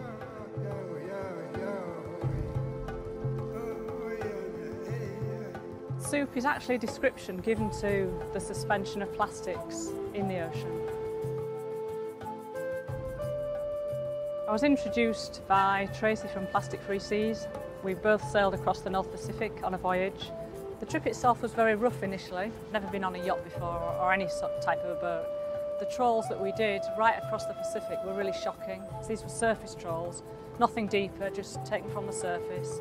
They were full of plastic noodles, plastic pieces. In terms of what's here in Hong Kong, bottles and bottle tops, polystyrene, lighters, cotton buds, knives and forks, so a lot of single-use things, toys, household objects, and a big amount of fishing-related debris. The list goes on. My inspiration comes from lots of different sources. It can be something somebody said, it can be an object I found, it can be the shape of debris on a beach, the way that the debris is sort of formed on the shoreline, it can be anything. For instance, the lighters image was based on a lighter I found with a dolphin on it, so that gave me the idea of representing the lighters in the form of a dolphin pod, and also based on the direction of waste and how it flows in the sea. So all these kind of ideas, I write them down and I revisit them, and they kind of make me come up with the composition that relates to what I found. The lotus flower image is a small collection of plastic flowers I found in the sea. It's a national emblem of beauty here in Hong Kong and it has connotations. I've mixed it with lots of different flowers. I wanted to create the feeling that there are different flowering times and these necessarily wouldn't all be together in nature.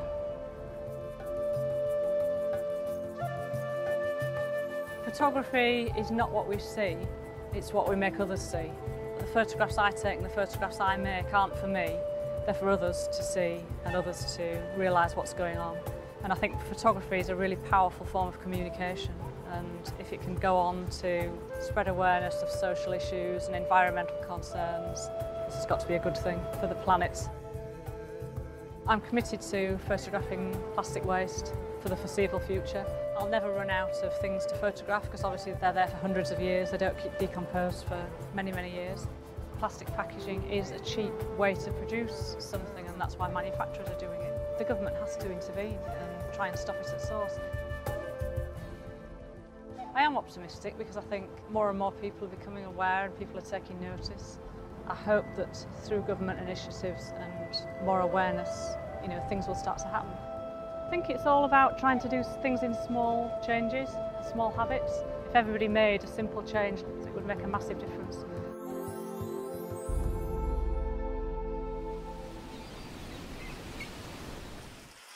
Hi there, it's Ali from the Marine Conservation Society here.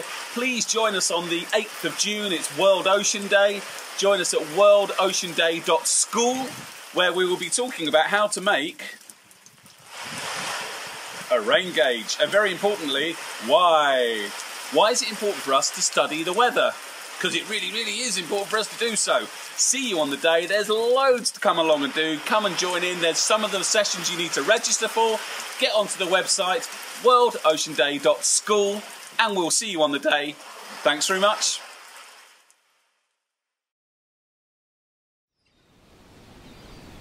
After a quick intro from me, you'll meet Richie Norton, who is going to start the day with an ocean breathing and movement exercise to get your body and brain fired up.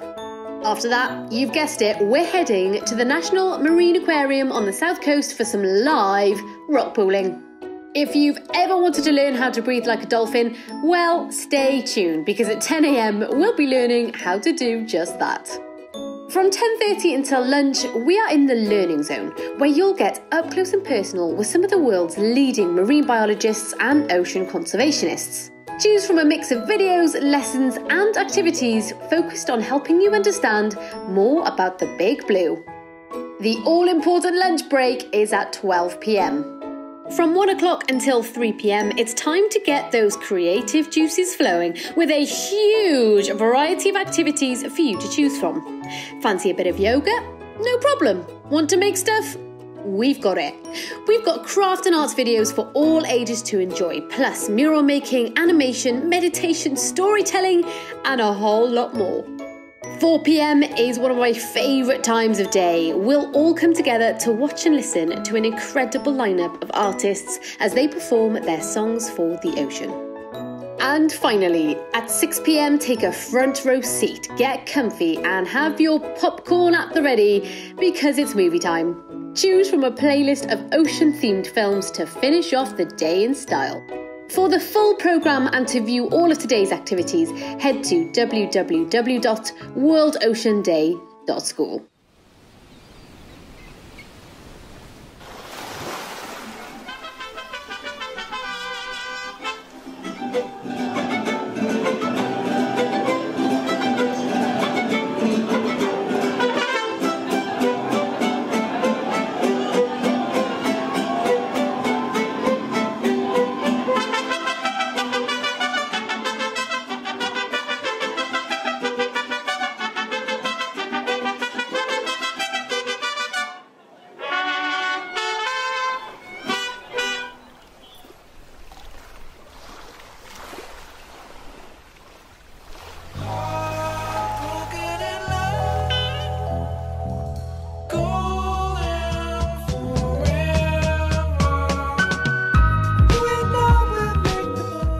Ago, back in 2015, it was PanGAC Foundation's first time to visit the island of Cozumel to paint for a purpose. We highlighted issues such as overfishing, coral bleaching, coastal development, and plastic pollution through the creation of close to 40 murals.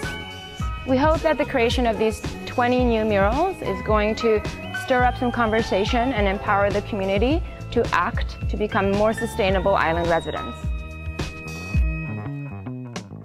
So when you arrive in a beautiful place like Cozumel and you see the really turquoise blue water and the really beautiful environment, you just sort of assume that the waters are just teeming with life. And once we took a snorkel to see this reef conservation project, it was really sad to see how much life has been lost off the waters here, but also enlightening and on a positive note to see that it is possible to bring back these corals and these ecosystems. Even though we have a very responsible community regarding, environmental protection, there are still a lot of people that don't know about endemic species or the local problems that we have. So it was very important to use art as a tool or as a vehicle to try to promote, the good things that we have.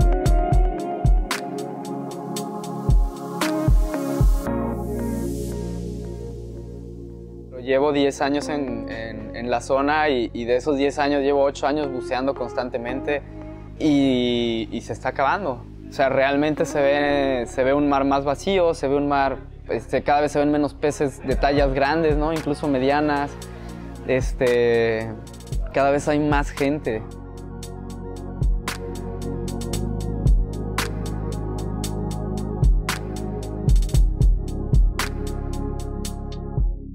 Podremos hablar de diferentes tipos de turismo, de rama económica, ¿no? O de la producción, algún producto, ¿no? Como tal, o artesanos, pero la esencia es el océano, ¿no? La esencia es la madre tierra y si no lo cuidamos, pues no hay nada más.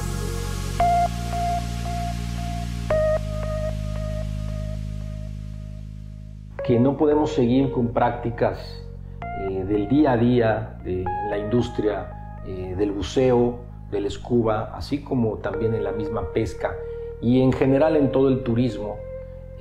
Tenemos que cambiar nuestro accionar, nuestra labor diaria y nuestra convivencia con el océano, porque si no, no vamos a poder mantener parte de esta riqueza natural de la que gozamos y sobre todo no vamos a poder pasar a las siguientes generaciones estas bellezas naturales.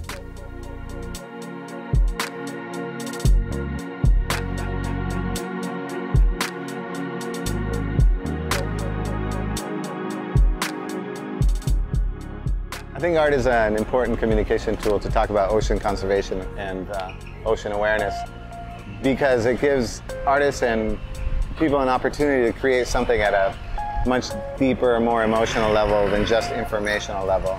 I think that people get attracted to techniques and style and color and eventually come away with a message in a deeper way that kind of hits. We had a chance to meet with a marine biologist and he talked to us a lot about his experience and his long-range view of the damage that's been happening to the coral reefs over his 30 years on the island. And he gave us some pretty impassioned information about conservation and what's being lost. It's a privilege to live in Cozumel. It's a privilege to have these reefs. It's a privilege to have the only island in all Mexico that it has a jungle where we have 542 different species of trees. You know, not to come, take it down and put bougainvilleas and flamboyants. You know, we have to be proud of what we have and we have to preserve it. So take care of the reefs, take care of not throwing your trash, and take care of your jungle, take care of the island, because it's the only one we have. And if we don't take care of it ourselves, nobody else will, because everybody else wants to come to see how much they're gonna get out of it. So let's wake up and smell the coffee.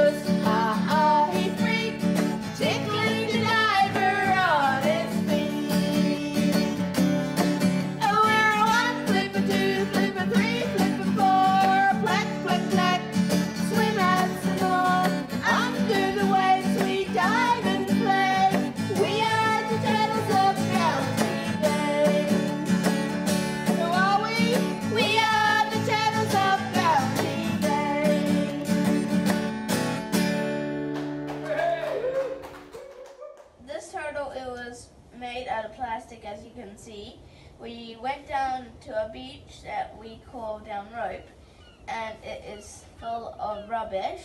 So we picked up some of the stuff like a toothbrush, a razor, a high heel, a brush. We picked up lots of stuff down there. Our person that took us down there was called Brenda, and she's the one that takes us down to Rope, and she helped us pick up some rubbish like these. And we got some from our other islands like Henderson. The reason why I love the ocean is because we are surrounded by the most wonderful marine life in the world, and we get so much like opportunities to go and swim with them and play with them, and they're one of the most wonderful creatures in the world. And there's pretty fish in the ocean, there's turtles, there's dolphins, there's whales. While we're heading to New Zealand or Tahiti or Margarita, we will like see them in the water, swim near the boat.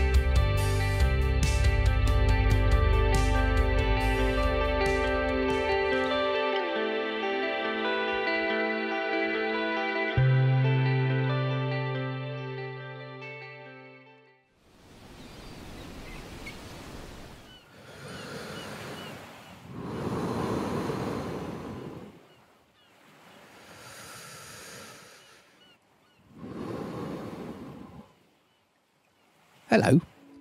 Did you know that every second breath you take comes from the ocean? But how does that actually work? Well, it all comes down to these guys, the small but mighty phytoplankton. Their name comes from the Greek word for plant drifter. But they don't just drift. They do a super important job in our ocean, providing food for almost every marine creature and creating 50% of the oxygen that we breathe. But climate change is putting the phytoplankton at risk, and without them, we'd run out of air. Don't panic though, there's a simple solution. By learning more about our ocean and doing our best to protect it, we keep our phytoplankton friends happy and healthy, which means they'll keep producing the lovely oxygen we need to breathe. Come celebrate the ocean and the phytoplankton with us on World Ocean Day for schools. Take 2 breaths for our ocean.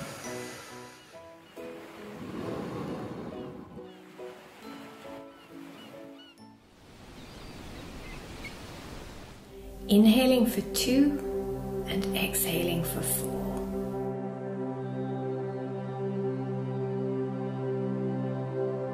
So breathe with me and Planet Ocean. Here we go. Inhale and exhale. Deep breath in and out. Breathing in belly and chest and out chest and belly.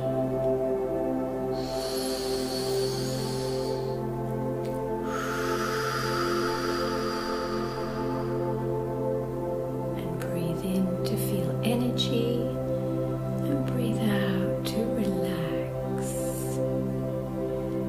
Breathe in to feel happy. Breathe out to relax.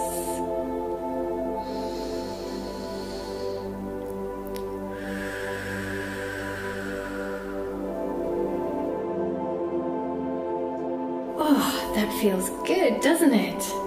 Remember that breathing deeply helps you to feel healthy, happy, and relaxed. Keep breathing, everybody. See you soon. Love from me and Planet Ocean.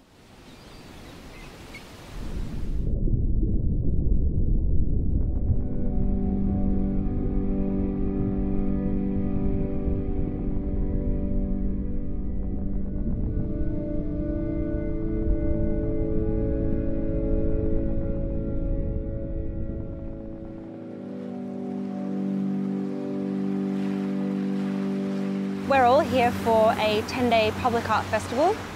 It's called Sea Walls. The reason that we've flown all of these incredibly accomplished Australian but also visiting artists is to communicate really critical issues facing the environment in this region.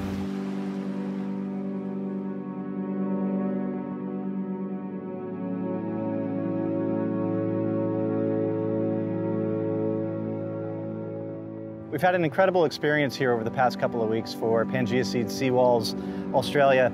On the doorstep of the Great Barrier Reef, we've been able to take our artists diving and make this direct connection with the oceans and why it's important to protect them and what we can do to protect them. And at the same time, the artists were able to take that experience and create beautiful large-scale murals within the community to hopefully engage and inspire people to be better ocean stewards.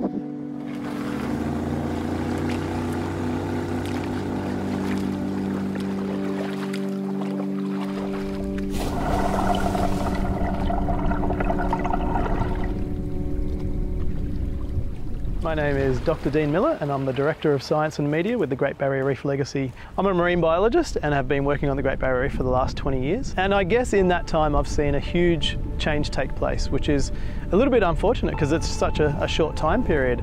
You know, we couldn't be more concerned at the moment. We saw a huge expanse of the reef be affected by that warm water to the point where we've had reefs with up to 90+% of corals being impacted and then a huge percentage of those actually dying as a result of that bleaching event. So without a doubt the science and the scientists agree that climate change is the largest single issue facing the Great Barrier Reef and coral reefs worldwide right now.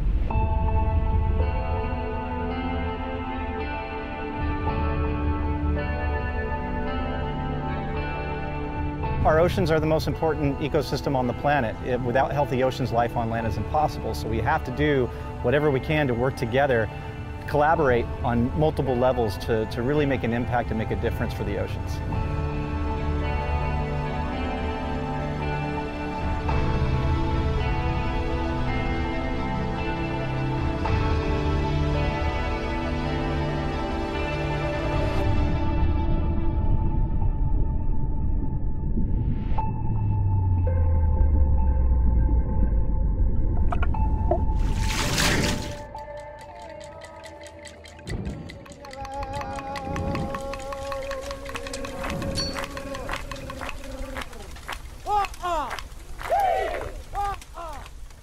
We had Henrietta's family come down and perform a beautiful sacred smoking ceremony in front of us. A couple of us artists were able to be involved in that, which was beautiful. It was an inclusive experience and definitely a highlight of this whole project for me.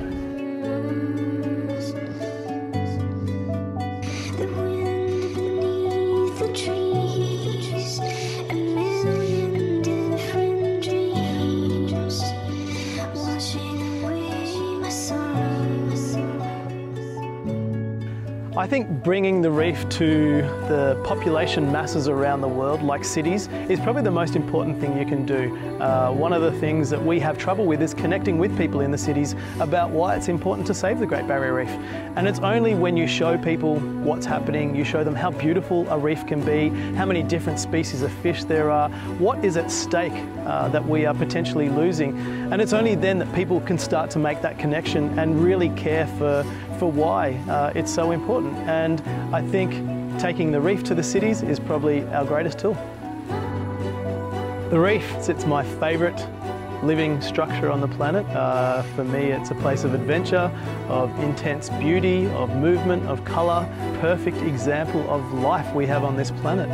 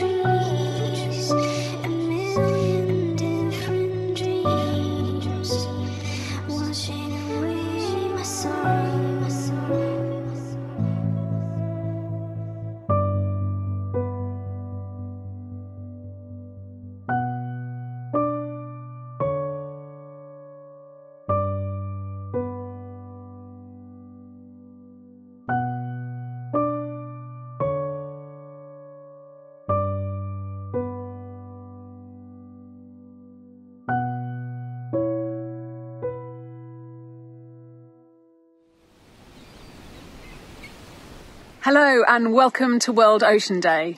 I'm Heather Coldaway, a marine biologist and ocean optimist. I work on a wide range of solutions, from saving seahorses to bigger and better marine protected areas to preventing plastic pollution. The reason I'm an optimist is wherever I go in the world, I see people from all backgrounds and cultures who are doing incredible things to save the ocean. If that describes you, thank you so much for everything you're doing. It needs all of us to work together to save the ocean. And if you're keen to get more involved, well, today is World Ocean Day, and what better day to start? Aloha everyone, my name is Akira Biondo, and welcome to the Power of Art to Save Our Seas. This is a really brief introduction into how we can use art to help give our oceans a voice. I'll share a few tips and tricks on how you can bring purpose to your artwork, and then you'll go out and create a sidewalk chalk art piece of your own. Let's get our neighbors involved in protecting our beautiful blue planet. Our organization, Pangea Seed Foundation, is dedicated to protecting our oceans through science, education, and artivism. We have created over 400 murals in 17 countries through our Seawalls Artists for Oceans program. Every mural addresses a pressing ocean environmental issue and inspires communities to get involved in protecting their marine natural resources. You might ask, how can art save the ocean? There are many ways to be an ocean advocate. Whether that's by cleaning beaches, studying the sea scientifically, restoring habitats, or as a teacher, these are all excellent ways of being an ocean steward. What all of these have in common is inspiration and love. We all need to be inspired to care, to take action, and to speak up for what cannot speak for itself. And what better way is there than to inspire with color and creativity? Art is a universal language that transcends borders, and most importantly, it moves our hearts and it taps into our emotions without having to necessarily show negative images. One of the things we love is that we can bring the ocean to people who may otherwise not care for it or not know about all the challenges it's facing. Protecting our blue planet for your and future generations will take all of us, humans of all backgrounds coming together as one. So, let's get into the ways you can add some change-making power to your artistic creations. There's so much more to this, but these few tips and tricks should get your creative juices flowing. Using letters to spell out a word, a quote, a call to action is probably the most straightforward and effective. I would encourage you to keep your statements short and impactful. Not all colors say the same thing. You might want to use red to communicate anger, passion, or urgency. On the other hand, blues and greens are often associated with peace, calm, and balance. Also, remember that you don't have to use colors. Make use of black, white, and shades of gray. If you want to learn more about colors, search the web for color psychology, and you will learn more about the fascinating elements of how colors affect our emotions. Drawing or painting something for what it is a fine way of creating artwork with a purpose. Just know that you don't have to limit yourself to reality. After all, we need radical imagination to change the world for the better. Just like figures of speech, visual metaphors are images that the viewer is supposed to understand as symbols for something else. For example, to communicate the fact that over half of the world's sea turtles are estimated to have eaten plastic, you could show a turtle eating a plastic bag. Or instead, you could show a turtle and its habitat, a coral reef, for example, inside a plastic bag or a plastic bottle. Doesn't that also send a powerful message? In addition to tools of communication, you will need a subject matter. For today's activity, I want you to focus on the importance of ocean health to human health. The ocean is Earth's life support system, so there are so many ways you can approach this. Feel free to look up all the amazing resources that World Ocean Day for Schools has provided to help you create a design for your artwork. All right, so here are the next steps. 1. Decide on what you want to say through your artwork. 2. Create a simple sketch. These are very helpful to help you develop your idea into an image. 3. Gather your tools. 4. Head out into your street and start creating your artwork using sidewalk chalk. 5, after you're all said and done and your artwork is complete, snap a photo and if you can, share it and tag Pangea Seed Foundation on social media. If you need some extra inspiration, you can head to our website at seawalls.org. That's SEAWALLS.org. for a catalog of hundreds of murals that were created by artists from all over the globe. All of them address issues ranging from overfishing to climate change, plastic pollution, and more. I will leave you with an inspirational quote by French artist Edgar Degas. Art is not what you see. It's what you make others see. Thanks so much for your time. Happy World Ocean Day, and see you soon. Bye. Hi, my name's Ellie. I'm an illustrator and animator living right by the sea on the North Wales coast. On Monday the 8th of June, it's World Ocean Day for Schools, a free festival celebrating our ocean connection. I'll be showing you how to animate water using a few simple stop motion techniques and free software.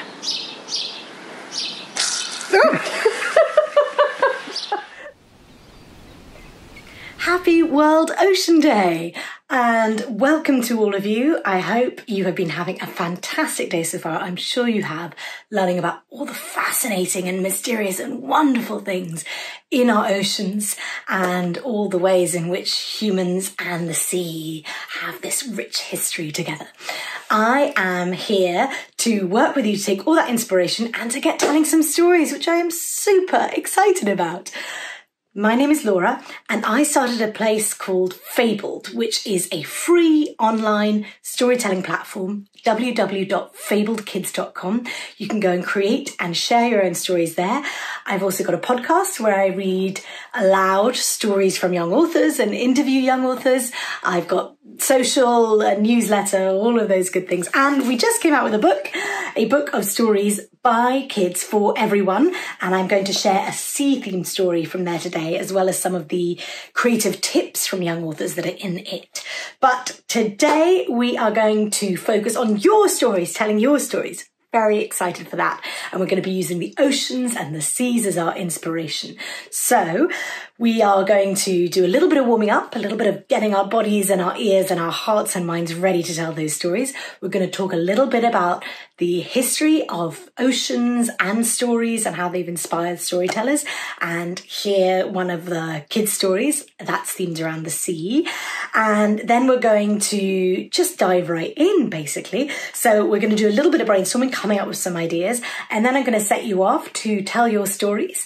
And then I'm really excited for the part where you share them back with me. Please do that. Brilliant. So I hope you're ready. Why don't you go get a pencil, a pen, a crayon, whatever you use, a laptop, a iPhone, whatever it may be, piece of paper, and meet me back here. Okay, I'll give you a bit of time. I'm going to get mine. Okay, you're ready?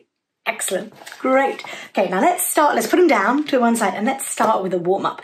So it's actually really important. Your body is creative too. It's got a lot of the creativity inside it. And it's important to mark a moment where you shake off what you were doing before and get in the zone for being creative. And I think the body's a great way of doing that. So should we do a bit of warming up together? I'm thinking a little light sea theme. So maybe let's start with making some waves with our breath. Can you do that? So use a noise in your lips and make the sound. That wasn't really a very good wave sound, like a... You want to try that? A bit of ocean. A bit silly and fun. Then some octopus arms. Can you wave around like an octopus? Just feel those kinks working out. Get your little octopus arms going. Maybe a dolphin. Little dolphin arch. That wasn't, probably you should stand up and do it properly. Yeah, okay. And let's shake it off like a swimmer. So you've been doing your swimming and shake it off. Shake it off. Shake it off. That feels good. It's feeling good to me. How's it feeling to you? You want to make one up?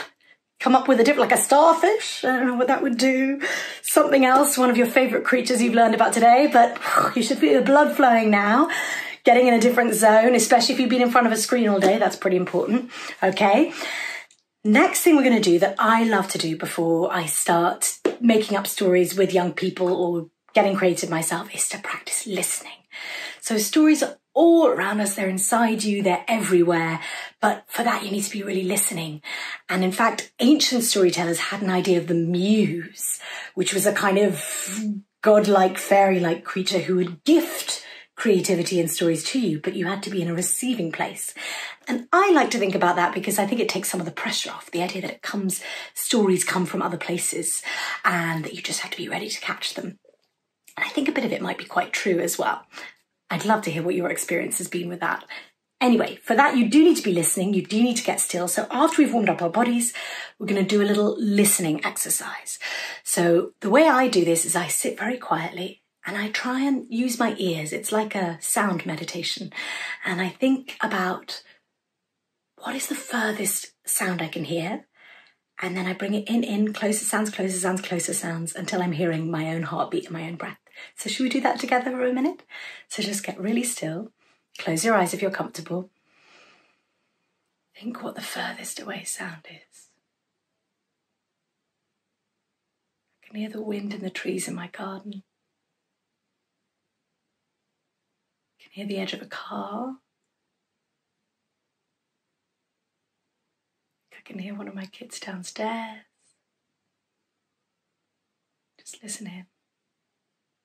And then come closer. Can you hear birds? Can you hear people in the street? Is there noise in the room you're in? Maybe someone's doing some cooking, or maybe somebody's doing some work. Maybe one of your siblings is making some noise. And then get closer in and listen to your own heartbeat, your breath, the sound of the blood rushing around in your head. It sounds a bit oceany, doesn't it? Okay. I hope that calmed and helped a little bit. I find that a really useful exercise. Okay. So, the ocean. I hope you've been learning a lot today, or if not, that you're about to set off and explore all the wonderful World Ocean Day activities to learn more about the seas, the marvellous creatures in them, and why they're so important to us. I've learned some amazing facts already, like I didn't know that every second breath that we breathe effectively comes from the ocean. I didn't know that sea cucumbers poo out clean sand. And I never thought about the fact that the water we drink is basically the same water that dinosaurs drank, because the system just recycles it all the way around, and the oceans are such a big beating heart of how that works. Some amazing stuff. I bet you have as well. And that's great to think about, because that's all inspiration to get your stories building and bubbling up. But also, the stories that you tell about the ocean are hugely powerful for changing people's minds about how we think about the seas. And that really matters, doesn't it? Your voice is so important to that. Now, that doesn't mean that your stories need to have like a moral or a message or be about cleaning up the oceans, although there are lots of good stories that are about that and worth telling too. It's more that stories are how we understand and connect with the world around us and each other. It's really, really important. It's how humans understand things, and it's how we express ourselves, and it always has been. There's a reason that some of the most important world leaders and influencers who've managed to change the world have done so using stories. So it's a great art to learn. And with your imagination, you can become a lobster, an octopus, a dolphin, and you can make your reader or listener become the same thing. You can take them on a journey into the oceans. And by doing that, we will learn to understand, connect with, empathize with those creatures and those settings, to step outside ourselves. And that is the start of learning how to be kinder to those environments as well as just being really fun, right? It's really adventurous and exciting to go to those places using stories. So it will build your heart for those landscapes and for the oceans and where they matter, and it'll change other people's perspectives about them too. So that's one great reason to do it. Another is The oceans are just great inspiration. If you're interested in telling more stories, and I think everybody should be, and you like creative writing and storytelling, then the sea is a great source of inspiration, and it has been for artists and storytellers, gosh, for years and years and generations and hundreds of thousands of years. In fact, some of our earliest creation myths, so stories that we told about how the world came into being, start with the sea. The Maori, early Islamic myths around it, aspects of the Bible. A lot of our ancient myths start with the sea. There's fantastic stories from First Peoples, Native American tribes about sea witches that led on to inspiring Little Mermaid, Hans Christian Andersen. Everywhere you look, there's stories about the sea. Shakespeare mentioned the ocean over 200 times in his plays, and some people think that he might have had a seafaring background. Some of the greatest Victorian novels and some of the most famous early novels were about the sea. You might have heard of Moby Dick, which is a big whale of a book about a whale by Herman Melville. But there are lots of great examples of artists being inspired by the sea. And I think you should be too. I'm now going to turn to one from a fantastic author, a 10-year-old author called Audrey, whose work was featured in our book of stories by young people. And I'm just going to read you a bit of it because it's a little bit long, but it's a lovely story about the sea and set in the sea. And I hope it gets your cogs whirring for what's possible. So it's called Massa Zoo and Keith Moon, and it's by Audrey, who's 10. Here you are. Let's look at the page. The sun gleamed and fired out towards the turquoise sea. Massa Zoo rode on his rickety boat that he had made himself with only a few nails and faded planks. Despite the boat's condition, it rode well because the sea was as smooth as a pebble. Massa Zoo put his hand in the water, letting it trail behind him. He called out, "Keith Moon," in a low, deep voice. All of a sudden, spurts of waves appeared on the surface of the sea, followed by a shelled creature, a turtle. Massa Zoo leaned over his boat and rubbed noses with Keith Moon. They nuzzled for a long time, and then Massa Zoo climbed onto Keith Moon's shelled back, and there they went into the depths of the ocean. At first, Massa Zoo could only see colours floating around in the sea. After his eyes adjusted, he looked carefully, and the colours turned into scaled fishes that darted around in groups. In this magical underwater playground, there were corals with tentacles like blazing coloured fingertips.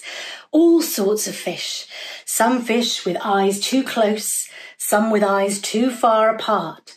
There were seahorses that looked dead, as if someone had plonked them in the water, and a floor full of scuttling crabs. You may be wondering, why did Massa Zoo climb onto Keith Moon's back? Well, the true story takes us back to a long time ago, where emperors got everything they wanted. It all started with Massa Zoo's great-grandfather, Mac. Wow, what a story opener.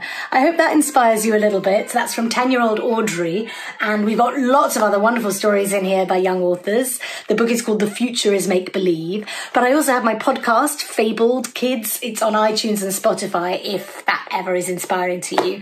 I find young authors incredibly inspiring, and I can't wait to share more of your stories about the ocean that we are going to turn to shortly. So that's a bit about where the oceans and the seas have inspired artists in the past. Now, let's do a bit of brainstorming. Let's get our own ideas creating, okay? So I want you to get your piece of paper now and your pencil or whatever you're using and just take a few moments, okay? So you get your piece of paper and take a few moments, and you might want to write in the middle. You can do this any way you like. I find it quite useful to just put a word in the middle or a picture that helps get me going. So here I'm writing ocean in the middle. And then start to think a little bit. Just start to write down anything that comes to you, maybe from stuff you've learned today. You know, bits of things that could be characters or settings, but you don't have to think as much about a story yet. Just get the juices flowing. So I'm going to think, I've been thinking a lot about octopuses, so I'm going to write octopus. And I might write about a myth. So you can just start writing away. You might want to think about what was your first encounter with the sea? Do you remember the first time you saw the sea if you've been to the sea? What did it feel like? What impression did it make? Or if you haven't been there, or even if you have, a story you read about the sea, or a television program or movie you watched, or anything like that, think about it. Get back in that place. Write it down. I'm going to write Little Mermaid. I'm going to write about a trip we had to the beach last year. Okay, so then you can think about your most recent encounter with the sea as well. What did it feel like? What did it smell like? What happened?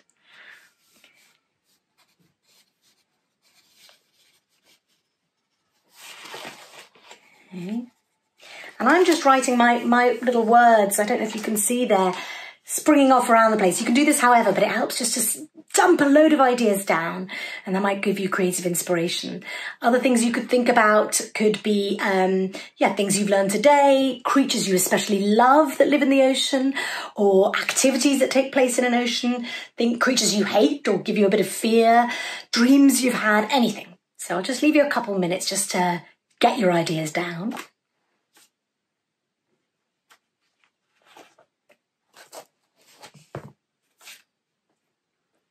Brilliant. Okay, and then if you put that to one side, that'll be your kind of list of things to keep juicing over in the back of your head, and that'll give you some ideas to return to and just get you a bit in that creative space. Okay, and then now I am going to set you off basically and let you start telling your stories. But I'm going to give you a little bit of advice from some of our young authors before you go. And a reminder as well, please do share your stories with me. I love to hear them. So you can write them, you can record them, you can draw them, you can do anything you like. And you can send them to me, laura@fabledkids.com. Or you can share them on social using the hashtag #FabledOceans. We'll be tracking that. And I have @fabled_kids is my Twitter and my Instagram if you're ever on social and that's useful, or that's my email as well for sharing stories. And I would love to share some more of them back out. I've got the Fabled Kids podcast, and I'll try and share as many as I can of what you send in to me. I'm very excited to hear them. And in the meanwhile, I will leave you with a couple of bits of creative advice that might help reassure you. So this first comes from Olivia, who's 11. She says, if you have an idea, just write the first thing that comes into your head and don't worry about the details at the beginning. Just get started. And I think that's great advice. It can be so hard, can't it, to get over that first writer's block, but just get going. You've got your list of little ideas to come back to. You can start by filling that out a bit more if that helps. And just start. You can always come back and edit later. It doesn't matter. The bravest and most important thing is to start. And then from Luna, who's 3 years old, she says, you could put an eyebrow in it. A lady, wizards, a table, a dog, eyeball, plant. Well, there you have it. Enough said, really. So I'm going to set you off now for 15 minutes. You can go longer or less if you like, but I find it's really helpful to have a set amount of time. Takes some of the pressure off and helps get you just to that place where you're just getting those stories out because they're in there and they deserve to be heard. So I will leave you for 15 minutes to make up your story about the ocean. Remember to share it back with me if you would like to.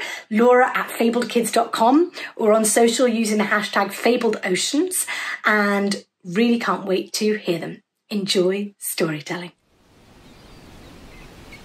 Hi, I'm Kim, an author and illustrator.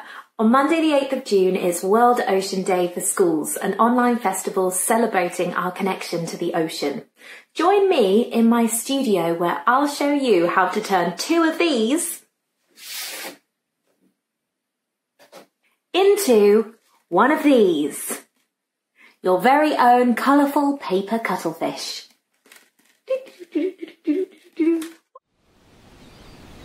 Everybody, I'm Marika and this is Talitha, and we from the Two Oceans Aquarium Education Foundation in Cape Town, South Africa.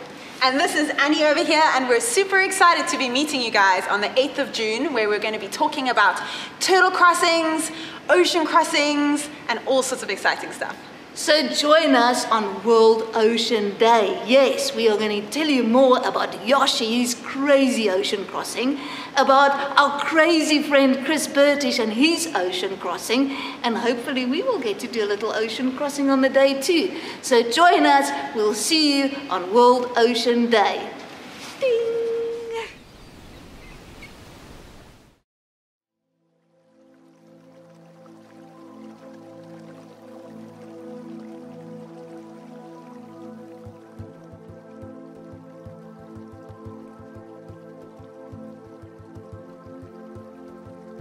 When I first started photographing rubbish on the beach, and I showed people the images just of rubbish that was piled up on the beach, people weren't really interested. They just looked at it and their attention span was very short. So I had to try and think of a way of kind of capturing people to linger and think about the images. I'm Mandy Barker, a photographic artist from the UK. I photograph marine plastic debris with the aim of giving an awareness of pollution and marine plastic around the world. I've always been interested in photography right throughout my life. Everything started when I was a child. I used to walk the beaches and collect natural objects, and as time went on I began to notice that more sort of man-made debris was appearing on the beach. So I wanted to let other people know what was happening.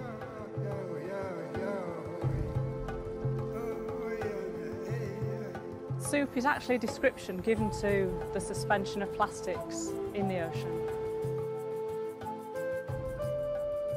I was introduced by Tracy from Plastic Free Seas. We both sailed across the North Pacific on a voyage. The trip itself was very rough initially. Never been on a yacht before or any type of a boat. The trawls that we did right across the Pacific were really shocking. These were surface trawls, nothing deeper, just taken from the surface. They were full of plastic noodles, plastic pieces. In terms of what's here in Hong Kong, bottles and bottle tops, polystyrene, lighters, cotton buds, knives and forks, so a lot of single-use things, toys, household objects, and a big amount of fishing-related debris. The list goes on. My inspiration comes from lots of different sources. It can be something somebody said, it can be an object I found, it can be the shape of debris on a beach, the way that the debris is sort of formed on the shoreline, it can be anything. For instance, the lighters image was based on a lighter I found with a dolphin on it, so that gave me the idea of representing the lighters in the form of a dolphin pod, and also based on the direction of waste and how it flows in the sea. So all these kind of ideas, I write them down and I revisit them, and they kind of make me come up with the composition that relates to what I found.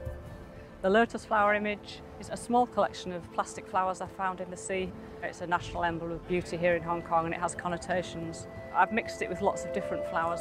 I wanted to create the feeling that there are different flowering times and these necessarily wouldn't all be together in nature.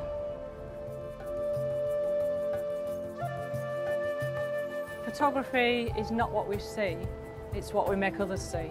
The photographs I take and the photographs I make aren't for me, they're for others to see and others to realise what's going on. And I think photography is a really powerful form of communication, and if it can go on to spread awareness of social issues and environmental concerns, this has got to be a good thing for the planet. I'm committed to photographing plastic waste for the foreseeable future. I'll never run out of things to photograph because obviously they're there for hundreds of years, they don't decompose for many, many years. Plastic packaging is a cheap way to produce something, and that's why manufacturers are doing it. The government has to intervene and try and stop it at source.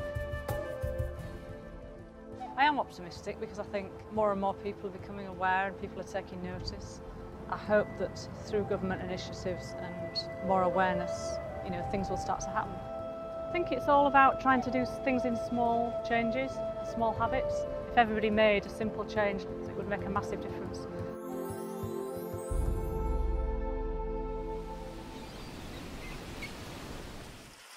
Hi there, it's Ali from the Marine Conservation Society here. Please join us on the 8th of June, it's World Ocean Day. Join us at worldoceanday.school, where we will be talking about how to make a rain gauge. And very importantly, why? Why is it important for us to study the weather? Because it really, really is important for us to do so. See you on the day. There's loads to come along and do. Come and join in. There's some of the sessions you need to register for. Get onto the website, worldoceanday.school, and we'll see you on the day. Thanks very much.